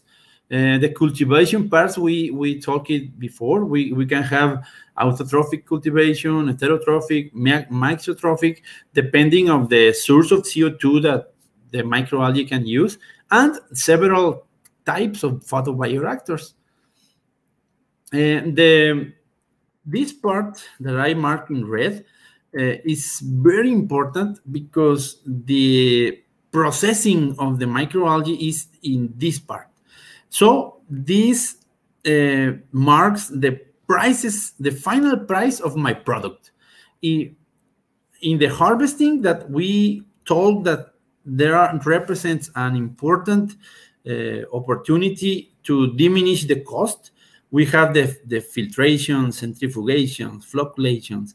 For example, the centrifugation technique is the more efficient way to harvest microalgae. But if we think in a massive production of thousands of liters of microalgae, centrifugation could represent a problem because I will need more energy and one equipment very high and expensive to make this separation of the biomass. So it's looked or is needed or desired the development of these techniques, passive techniques like flocculation, like flotation, when I use less energy. About the disruption and extraction methods, we have physical, chemical, the use of solvents for extraction of the lipids. Here we have an opportunity too, because the process, for example, in the solvent extraction, is necessary to dry the biomass. This dry is another expensive process. For example, exists nowadays some conversion process like transesterification in situ that don't need to dry the material. If we can improve the cost of this process, the microalgae products could compete better with the fossil fuels.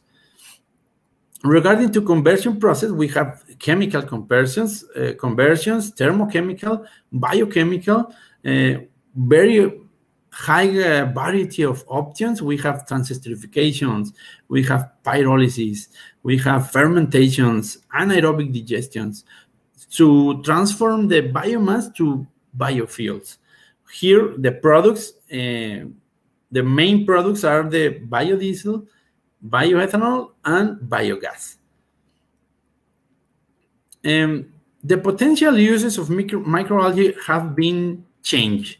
The initial interest was as energy carriers, because these high contents of lipids, many research have been done for biodiesel potential, to extract the lipids and transform to biodiesel. Also, there exists microalgae that produce more sugars, so they search the production of ethanol. Also, in anaerobic digestion or dark fermentation, the production of methane and hydrogen as energy carriers. This was the principal interest, but the research has been changing this, because they find the different research find that there exists more potential uses of microalgae. They also accumulate carotenoids, proteins, antioxidants, omega-3 and omega-6 fatty acids. So these potential uses change the target of the microalgae technology. One example of this is the case of one specific microalgae, Ametococcus pluvialis. These microalgae cells grow normal. They are green because the chloroplast and the photosynthesis that they do. But the interest from this microalgae have a high growth rate, and say the researchers says, I will try to check to change the culture medium to analyze the potential for obtaining of lipids. When in these studies, they observe that the change of the microalgae change. They turn red, and they find that not an important increment in the lipid content, but they find an accumulation on astaxanthin. This astaxanthin is a powerful carotenoid antioxidant that have a high value commercial. So in this experiment, they see the opportunity to generate as a target product the antioxidants, and as a second product we can use as for the energy carriers. How works the energy transformations from microalgae? Well, it's kind of simple process. We have the the culture of microalgae. We can use artificial or natural light. We can use closed or open ponds. When we have the biomass, we have to separate this effluent. We can use it again in the inoculum, or we can dispose it to the environment, because they are only water with salt. The biomass can be used for production of different energy sources like biogas, bioethanol, biohydrogen. But the principal interest are the oil, because this property of the microalgae is that can accumulate high lipid content. So one of the options is separate the oil and biodiesel production. Generating a biodiesel, the target product, and residual biomass. This residual biomass, the fatted, without the lipids, we can use it again for another production of energetic productions. What are the advantages of using the microalgae for energy production? Well, microalgae can use seawater or residual waters, and this allows to not attack the water for human sources. So also they not compete with the land available for food. It means that this biofuel will not compete with the food production for the society. Certain species can be harvested daily because they have a high growth rate and all the year. Here it's important, and we discussed it many times.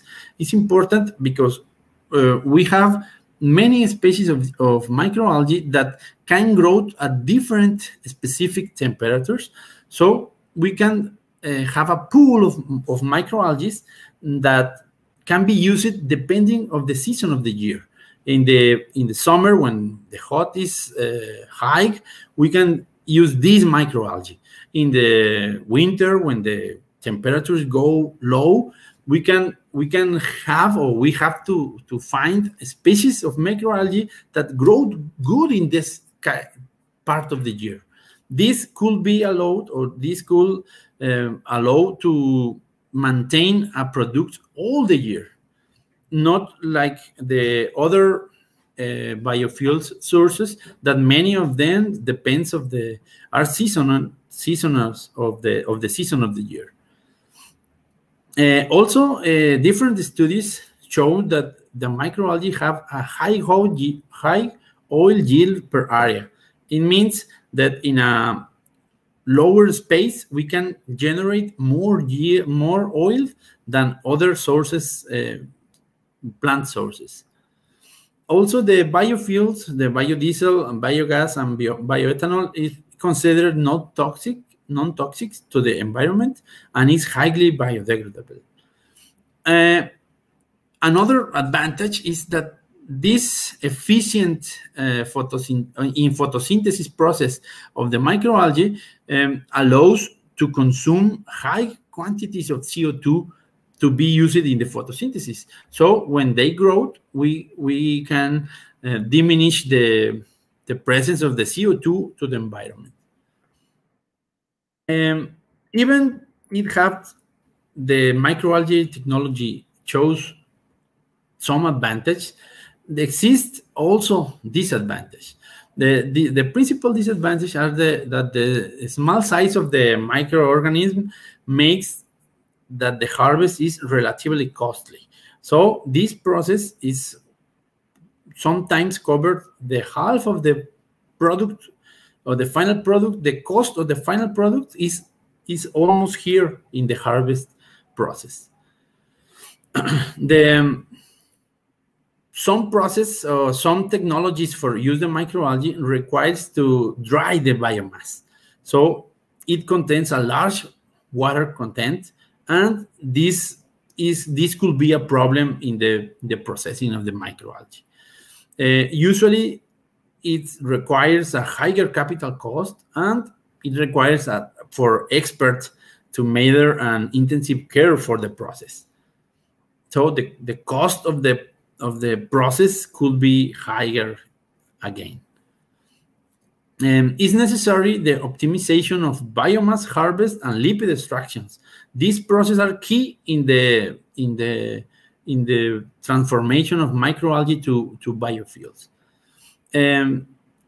Nowadays, it's considered not economically viable the biofuels from microalgae due to these reasons that we talked before.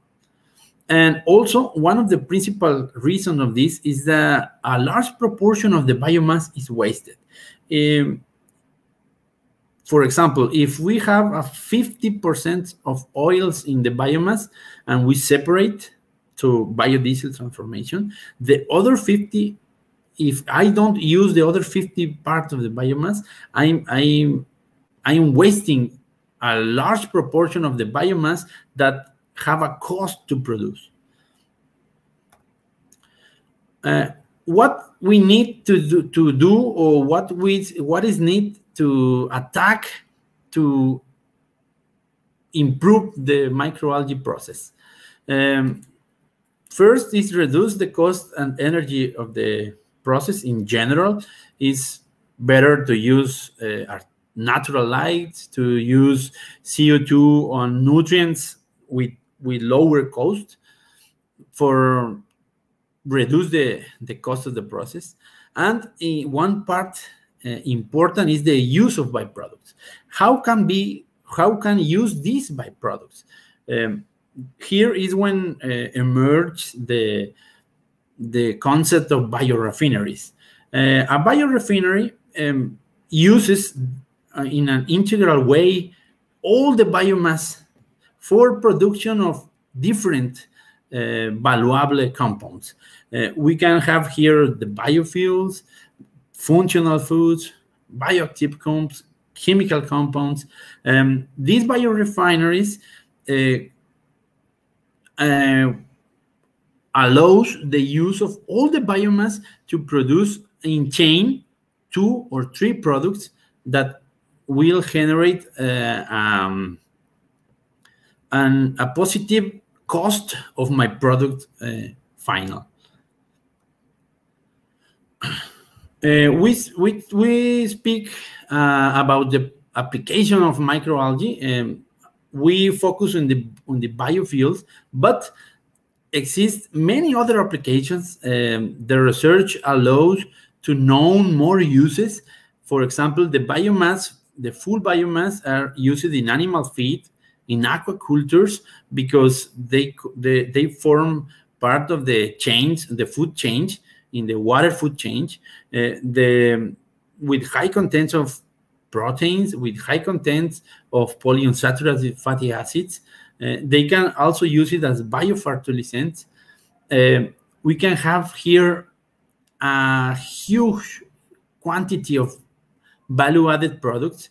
Like I say, the PUFAs, the polyunsaturated fatty acids. We have antioxidants like catalases, tocopherols. We can get vitamins, different kinds of vitamins.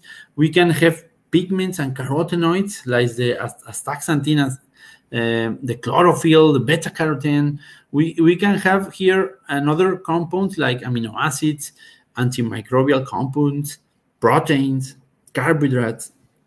These wide options, number of options, makes or improves the possibility of using microalgae. Also, when we use residual waters, we can make the wastewater treatment. It means when we grow the microalgae cells, we can treat the residual waters to previously to dispose of in the water corpse.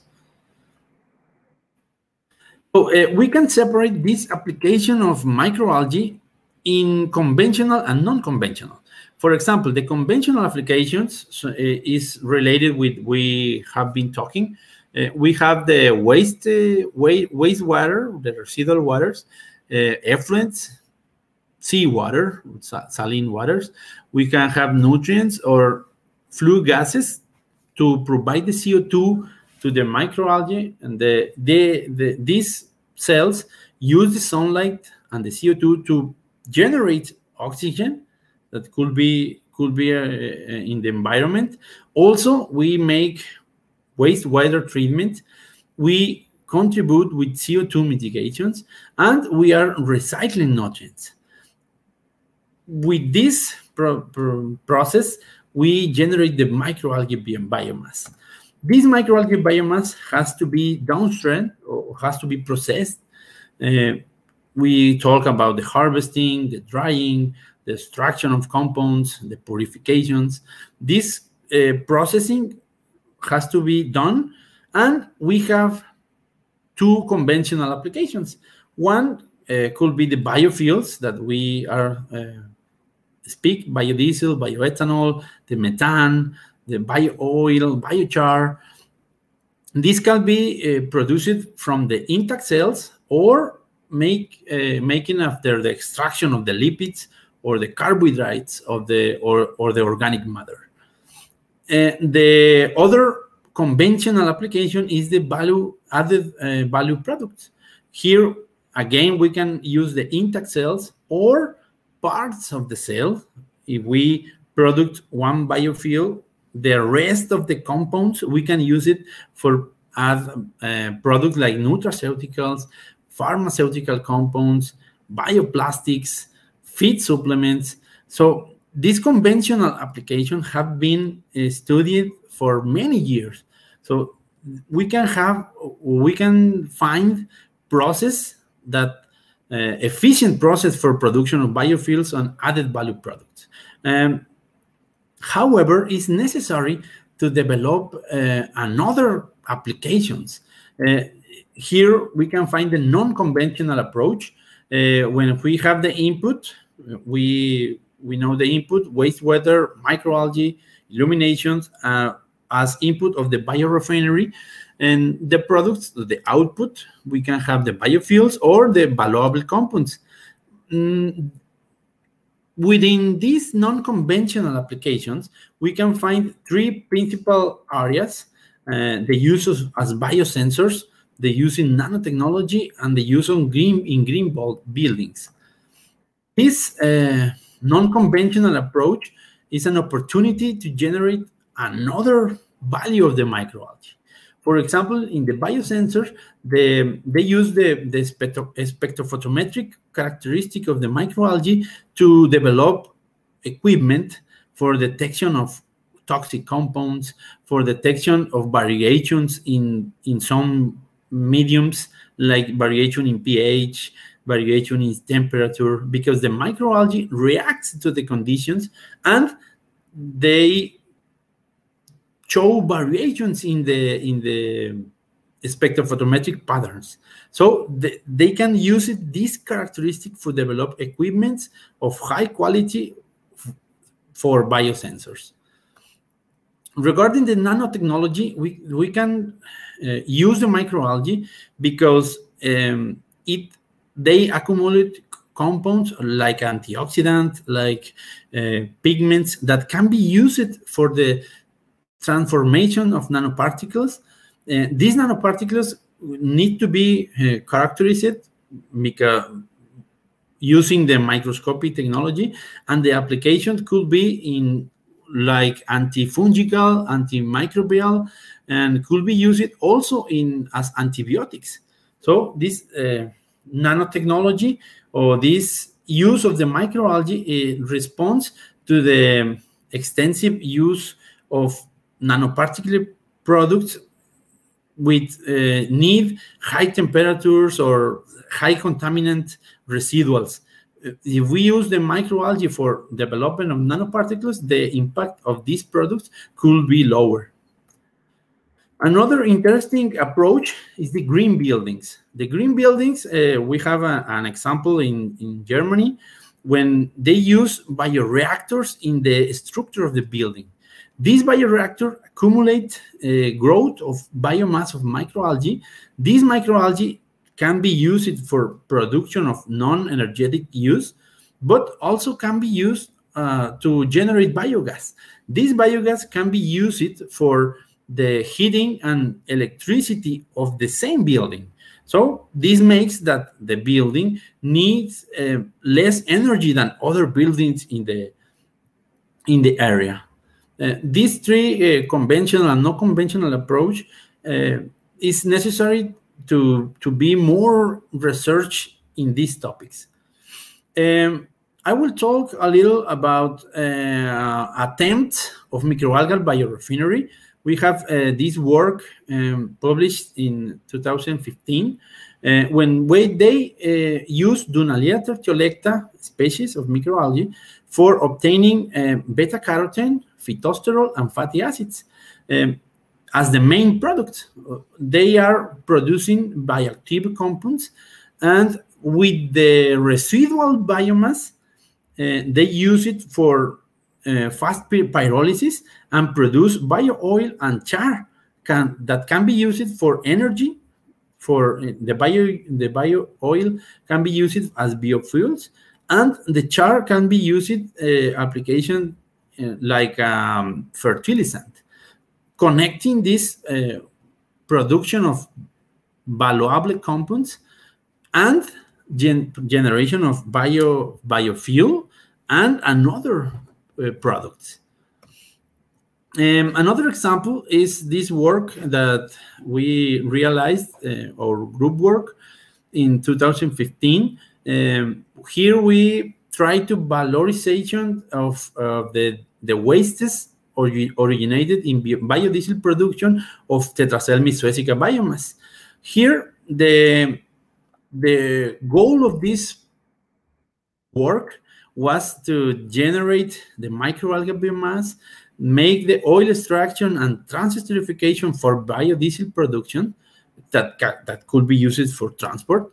But the solid microalgae, the fatted biomass, the residual biomass, we use it for analyze the potential of biogas production. Also, we tried to use both residual of originated in the biodiesel production during transesterification of the oils, of the lipids, to transform in biodiesel, also generate the glycerin. So we try to compare the production of biogas of a co-digestion of these compounds. This biogas could be used as a source of energy, electric energy, and calorific energy. This energy was thinking for use in the same process of the biodiesel to make a product more with a better economic performance. The results are very interesting because the productions generated for the microalgae residues alone was much lower than the co-digestion of the residual biomass and glycerol. It was found an increment in nearly to 200% in the biogas production when we use both residuals of the process. Another work of our group work is the analysis of the microalgae residual of Phaidactylum tricornutum, and we try to analyze the chemical composition and physicochemical properties.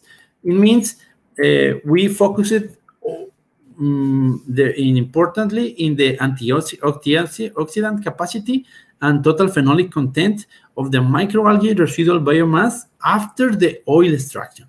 The results are very interesting again because the values obtained of antioxidant capacity are nearly or even higher than some traditional source of antioxidant compounds. Also, we try to analyze the potential performance in the food productions, and we have also important results here. Connecting the biodiesel production with the production of valuable compounds in form of food additives. The latest work that we are making now is a project in the Master in Applied Science, developed by Andrea Garate. We are working with Dunaliera tertiolecta and analyzing the biomass potential for obtaining of bioproducts. Here we have the initial target product, the biodiesel. We make the growth kinetics. We harvest the biomass with sedimentation flocculation. And after the lipid extractions, the potential from biodiesel production was analyzed. After that, the fatted residual biomass was characterized and was tried in biomethane potential test using different inoculum to analyze the biogas production from this defatted residual biomass. One time we found the best affinity of the inoculum, we make co-digestion with the glycerol again in order to make an integral use of the residual of the biodiesel. And make a co-digestion to analyze the potential biogas improvement of this residual biomass. Also, we analyze the antioxidant potential of this defatted residual biomass. This with the intention of have or show two possible pathways: the biodiesel production plus the biogas, or the biodiesel production plus antioxidant potential. This could allow to make decisions for which process could be better.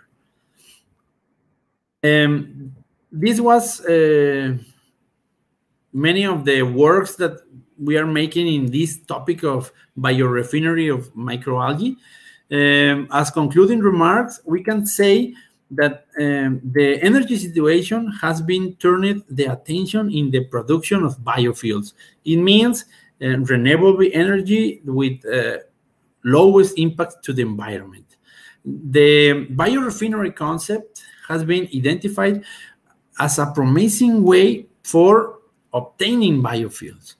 Yes, and the microalgae, because the characteristic and wide variability of potential uses, represents an important tool to develop this biorefinery process. But for reach this higher production or this commercial production of biorefinery of microalgae, there are some topics that has to be more investigated. It's important the characterization of the strains. As I say, it's important to find microalgae species with a high potential of growth in the environmental conditions of the regions. It means I will search microalgae species that grow especially well or shows a good performance in my region. So they will not be the same species that Italy or Brazil, but it's important to make this research for have this pool of strains to be used. Also, the development of the technology for transform the biomass to biorefinery or different products, it's important to make this process more economically feasible. It means we have to find technology to develop technologies that requires less energy. This will represent a better price of the final product for the competition with the typical oils. Also, we have to develop more research about these non-conventional uses of microalgae. These non-conventional uses has to be integrated with the technologies that works well now.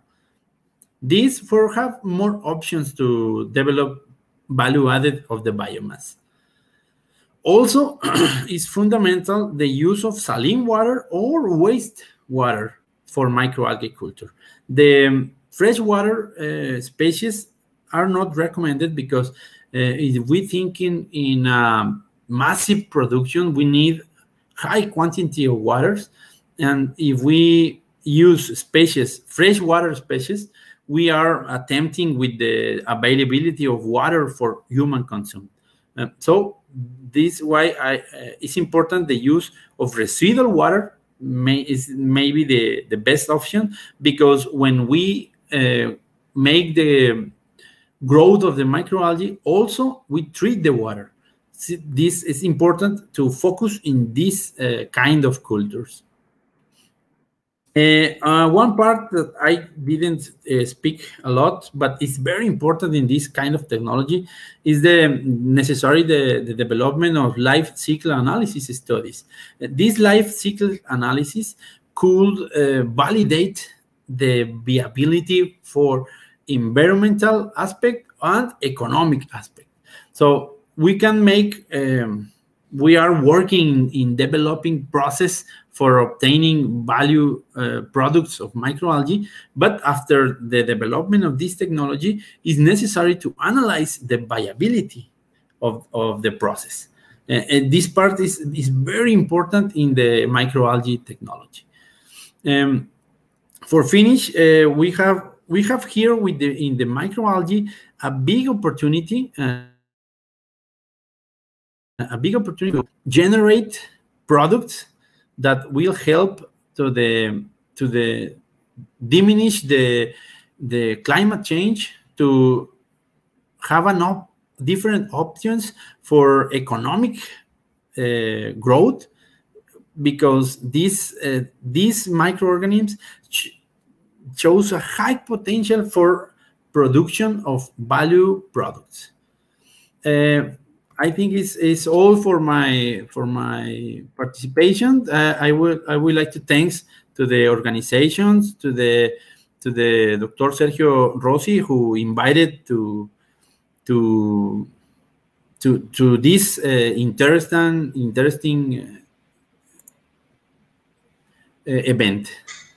Fantastic, really very good. Also a very nice just travel all over these possibilities of microalgae. David is a really amazing thing.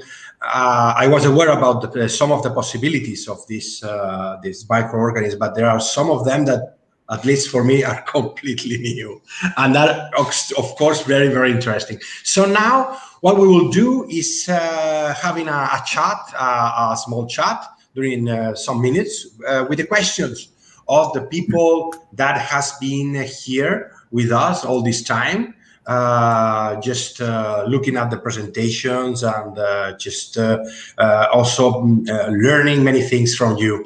And the first question that is for Professor Alberto, which is from Jadson, that say, integrated multi-trophic aquaculture and recycled aquaculture systems are two systems that look for a sustainable development. Do you know any example of company that combines both systems? Did he mention any system? I mean, did he mention the name, Sergio? Yes, IMTA, Integrated Multi-Trophic Aquaculture, and the RAS, which is the recycling aquaculture systems. Well, a lot has been said about multi-trophic aquaculture, but in practice, we don't see it happening, and there are reasons for that.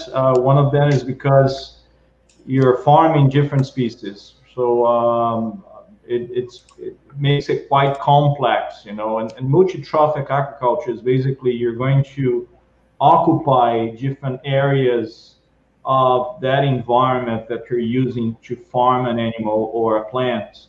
So the concept is really interesting, but bringing that concept to reality is a bit complex. I mean, the industry is not really interested because as I said, you're dealing with different animals or different plants, and commercializing these products, different products, it's a bit complex. So I have not seen it commercial multi-trophic systems, or a combination of multi-trophic systems and RAS. I have not seen it yet. Okay, that's a very interesting, really a very interesting topic.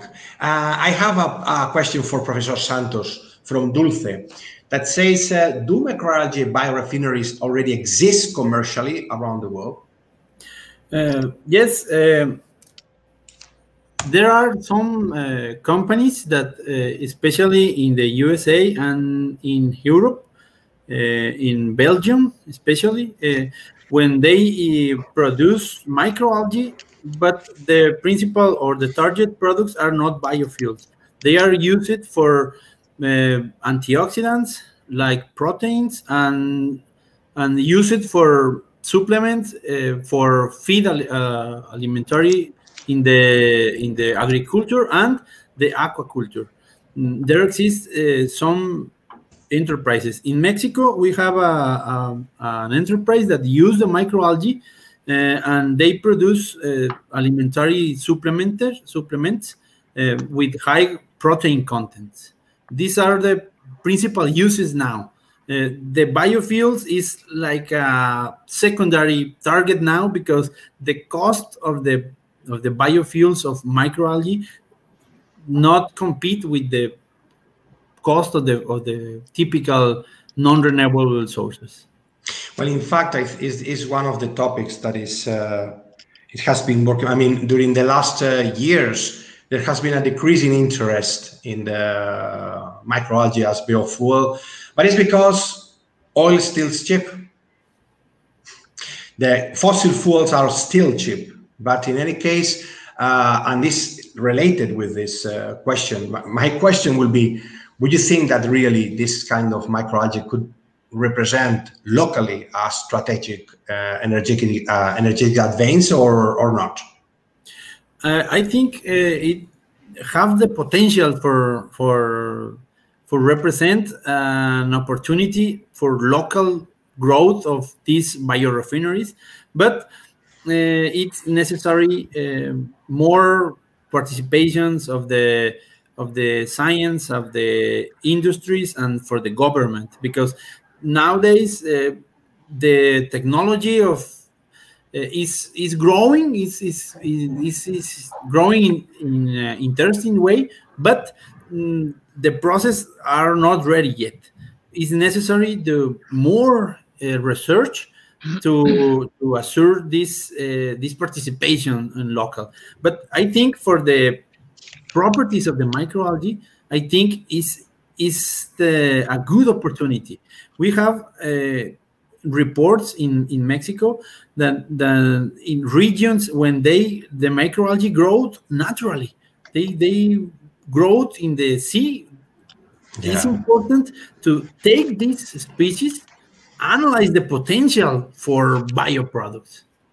Yeah, it is true. I have a question for you, Stefano, and it's from Andre, who say, Professor Stefano, thanks for your nice talk. Do you think it is possible to change the general public view about jellyfish? Instead of being seen as a problematic issue, they can be seen as a provider for mankind? That's certainly a difficult question because it depends. It depends on if you live in Australia and you deal with highly venomous box jellyfish, yeah. That's difficult to change the public perception.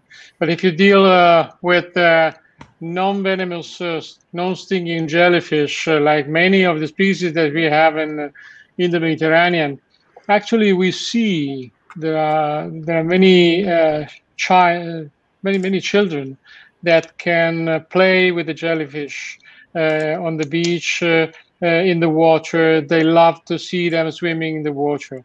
And indeed, even in Philippines, in Palau, there is a lake with the golden jellyfish where there are more than 20,000 dives per year of people that goes there for swimming with the jellyfish. And so actually, the perspective is to see them as a resource, for leisure, not only as food for food, but they also can provide drugs that can be beneficial for our health.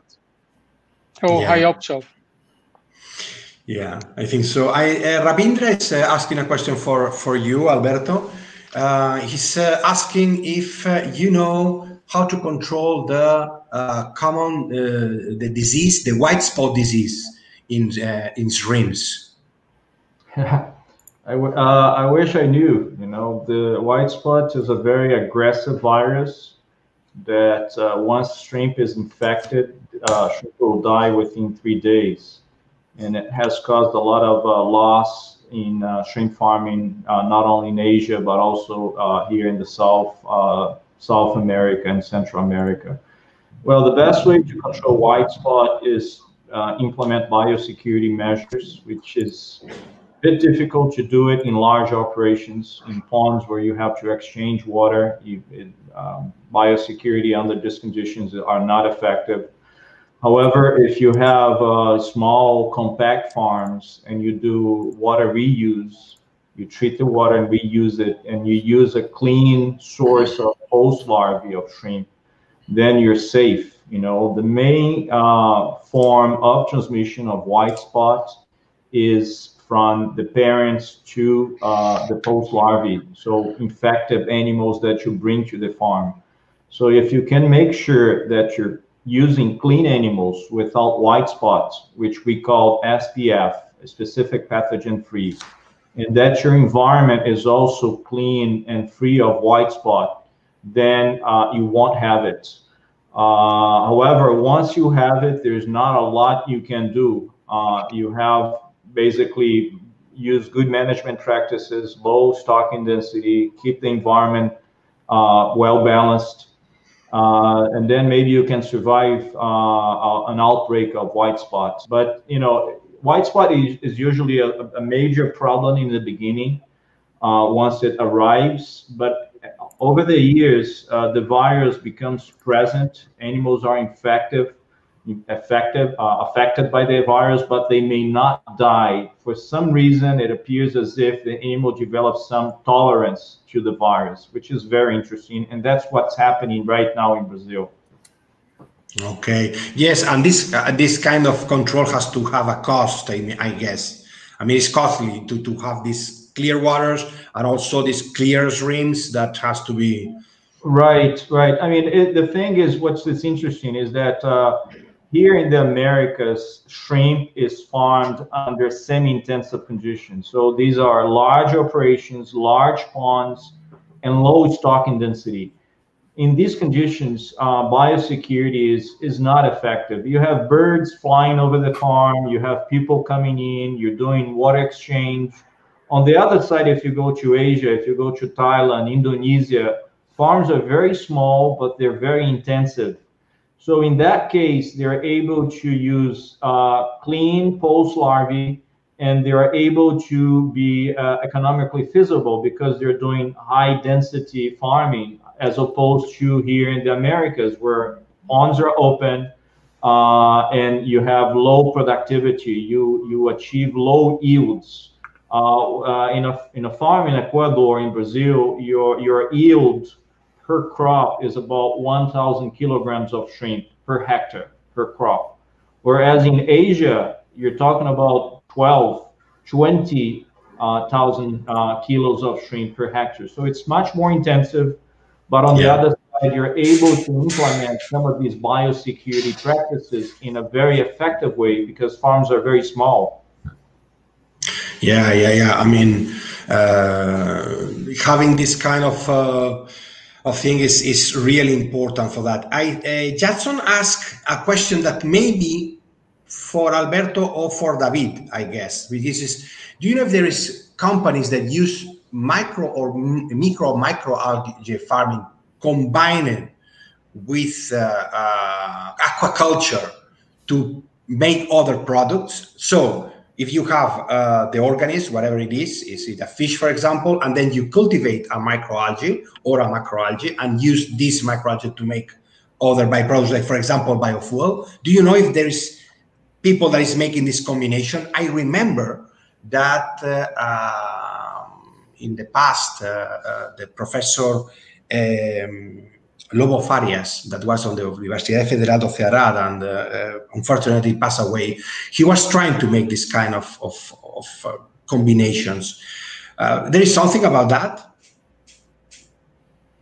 Well, I didn't know for a industry that work in this way. There are studies. I have the opportunity during my PhD to be there with the Dr. Lobo Farias. I remember with a very well. He was working with that, with use continuous process when they use the microalgae to as living food, we can say, in the chain of food, alimentary chain of the aquaculture fish. But I didn't see this, at least as I know, in the industry. I didn't see yet, because this is an important opportunity. I have the opportunity also to be in Cadiz, and they also use the microalgae as living food. So this kind of studies have a big opportunity to better, but I didn't see in the industry yet. Applied yet. Okay. So, Stefano, the question is for me. You talk about the medusae, and when you talk about the medusae, you talk that some medusae may be easily eaten, like for example, Rhizostoma, but others were not in the list. Why there are medusae that can be food, that can be processed as food, and others that cannot be processed as food?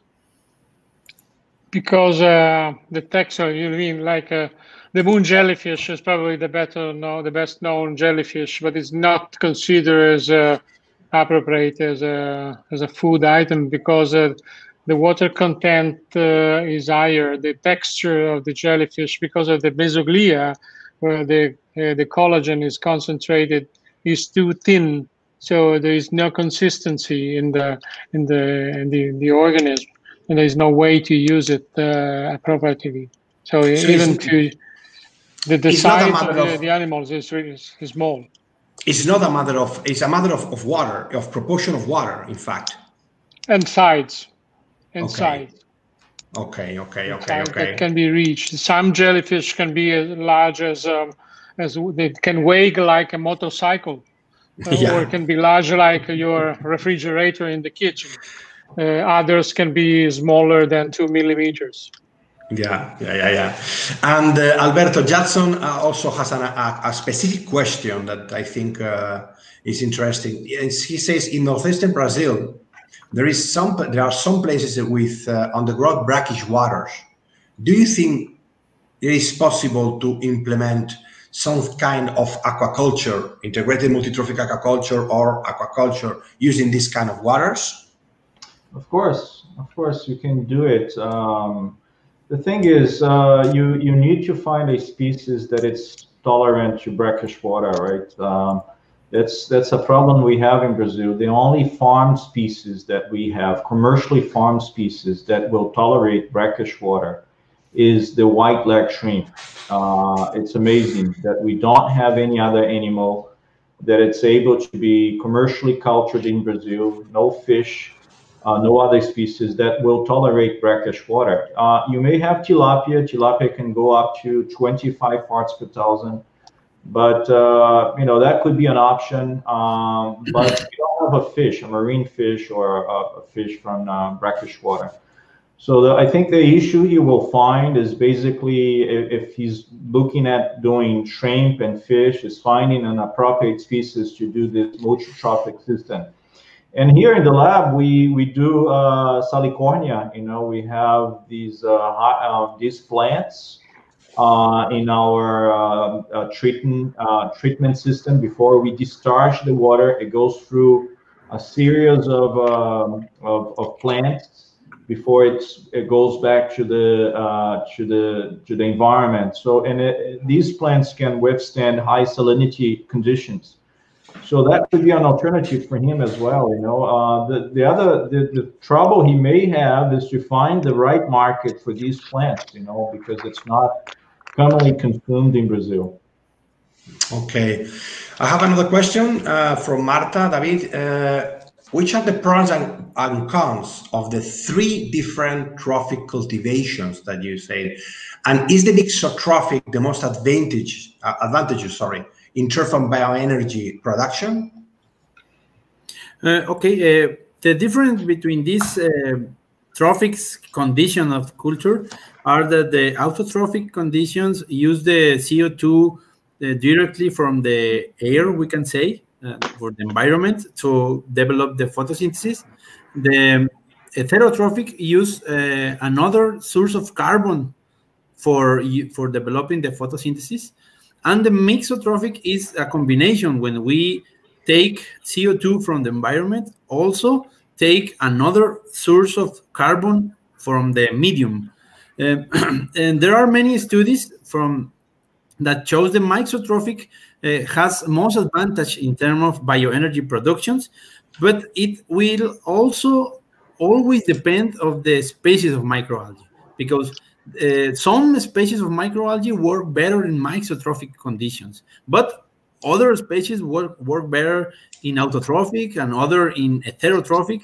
But it's important to analyze all the species or the interesting species for mixotrophic conditions. The advantage of these mixotrophic conditions is that we have 2 benefits. We use the CO2 from the environment and we also can treat the residual waters in the same time. So theoretically, this is the best process for biofuels production from microalgae, but not all the strains and species of microalgae react in the same way.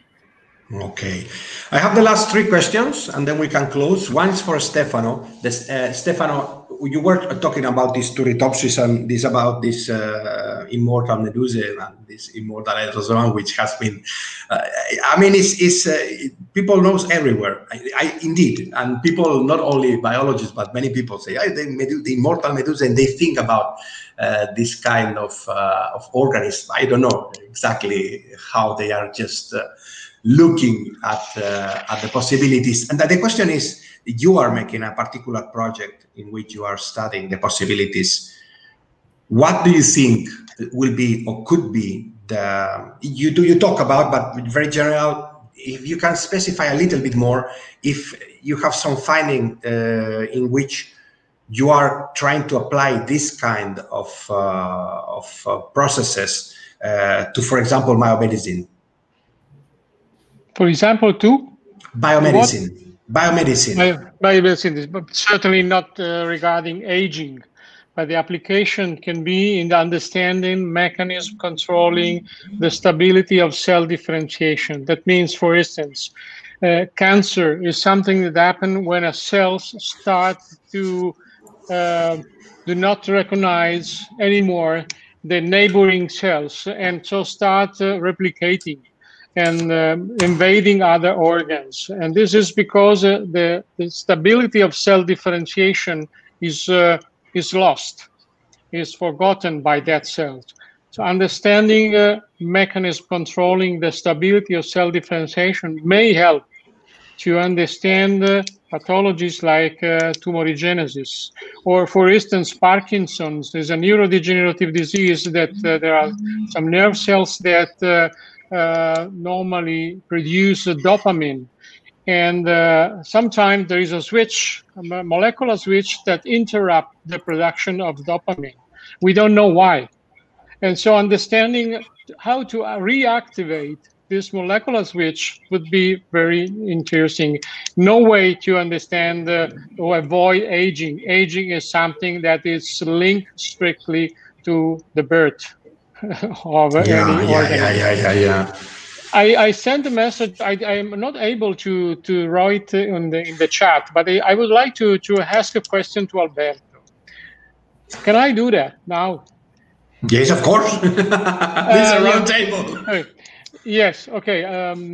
Alberto, you showed very interesting data because you showed that the majority of the fish production of protein in aquaculture is made by 27 species, very limited number of species. But also you showed two closely related species, a big Asian sea bass and a small species, which anyway, as I understood well, is phylogenetically not far distant, so it's quite close phylogenetically. Do you think that the advances in genetics, particularly now, this year, there was a Nobel Prize related to this CRISPR-Cas9, which is a powerful tool that makes possible to make microsurgery on the genome. So you can insert precisely some genes and something that has been done also on salmons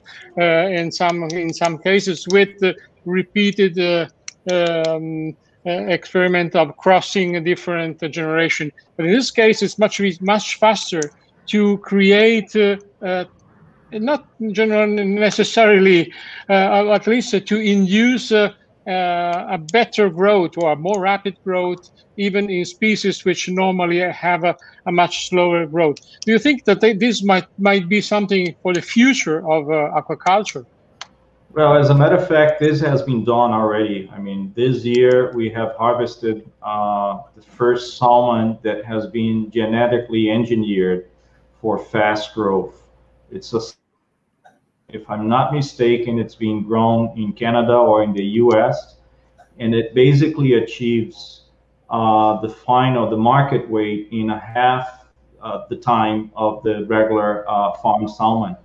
Obviously, genetic engineering, the way it has been done, has a lot of concerns. You know, not everyone wants to eat a fish that has been, you know, it has had its DNA modified.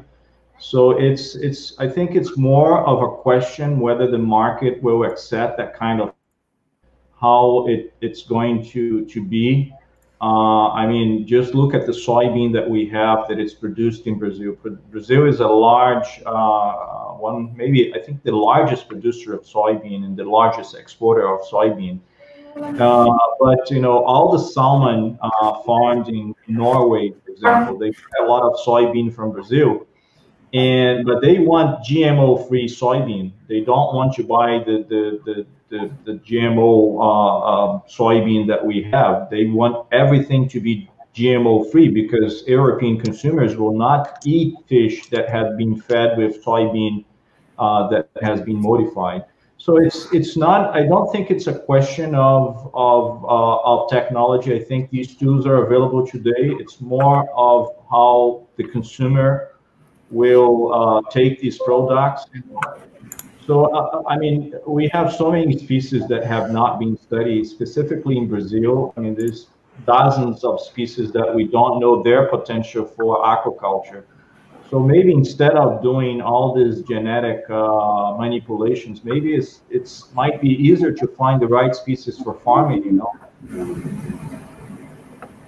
Okay, thank you. I have a question. I have the last question for you, Alberto, which is more a curiosity than a question, because in one point of your presentation you talk about the closing the cycle of the lobster in Tasmania.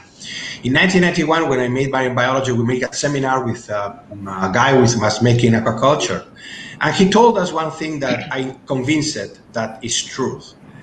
He said that the person who will close the cycle in aquaculture of the tuna, not necessarily the red tuna, the tuna, he will get rich. That was 1991, and I think that tuna is not is only fed, but it's not farmed. You know, nobody closed the cycle. But the cycle has been closed already. In farming, this is a question because I'm not updated. From 1991, tuna cycle has been closed. Yeah, then it's another thing, you know. I mean, it's also a question. I mean, since you still have fish available in the water, you can just capture them, do sea ranching. I think it's, in that case, it's more the question of economics than the technology that is available. But the cycle has been closed, yes. And I know there are companies that are trying to implement some of these technologies. It's a question of economics. You know, another thing about tuna farming is that, I mean, the largest consumers of tuna are in Japan. And these consumers, these buyers will not accept tuna that has been fed with feeds. They want tuna that has been fed with fish. So it's, you know, it's we're not in the hands of the consumers. You know, sometimes the technology works, but the economics is not there. But the cycle of I'm not sure if it's the bluefin tuna or another species. It has been closed, yes. And okay. I don't think anybody has reached yet. No. It was a curiosity because indeed, well, he was talking about, in that case of red tuna with the Mediterranean, Atlantic Mediterranean tuna, and of course, it's the most appreciated tuna. I mean, the red tuna is the more expensive tuna that you may find in the market. They have been paying up to 600,000 euros for only one tuna. So it's really incredible. But it's okay. So last thing, and I will we will stop. Is just by order, first Alberto, then Stefano, and then David. Just give me a snapshot of what you think about the opportunity that we have this decade of the oceans, about the blue growth. Should I begin, Sergio? Yes.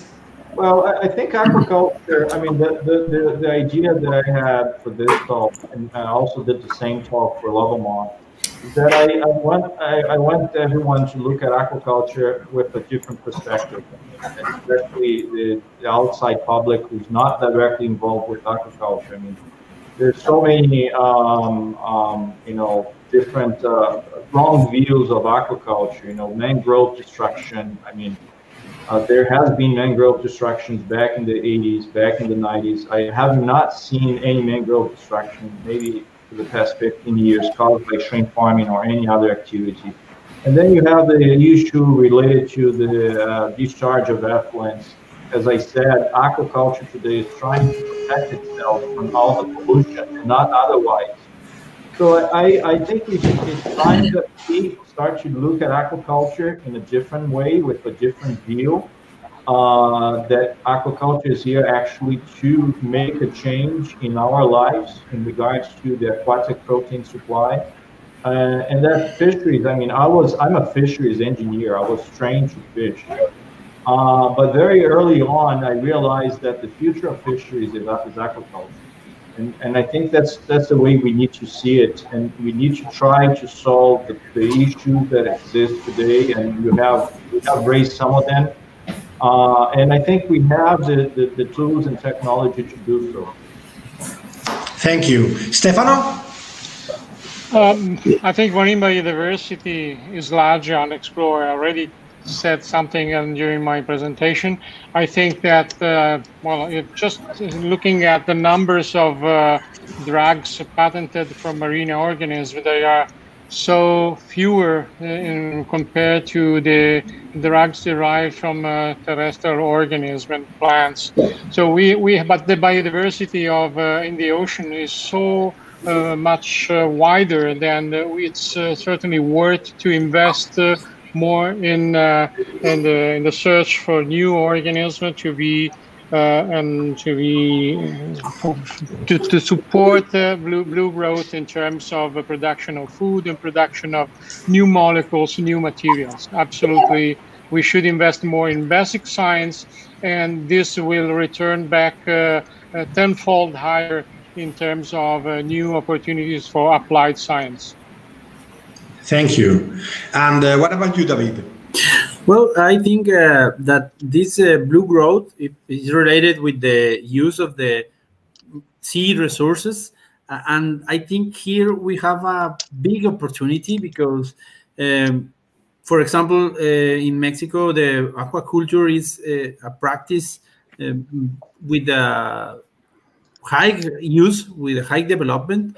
I like very much the presentation of Stefano when they talk the possibility of these organisms to develop bioproducts, commercial products. So this the sea has a big number of organisms that we can use for generate value of products of high value.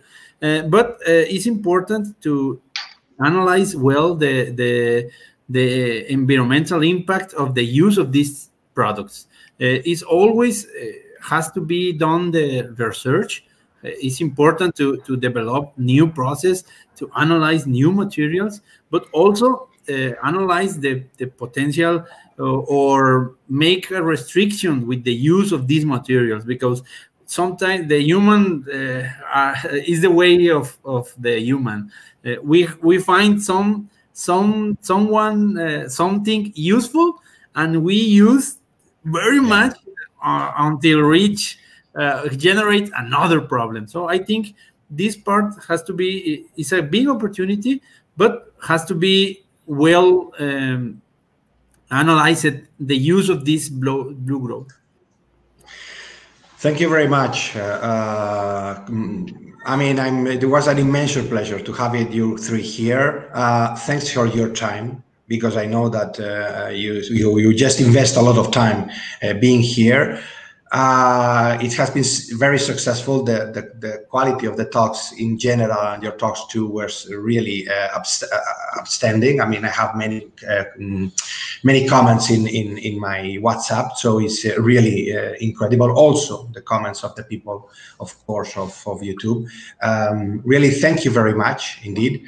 And now we are just going to close. So, thank you to you. Thanks to you, Sergio. You organized this wonderful event, and thanks to all the other speakers that also preceded us in the former days. It was a really a very, very nice, and I hope this will be the first of a long series of bilateral events. Good, well done. Okay.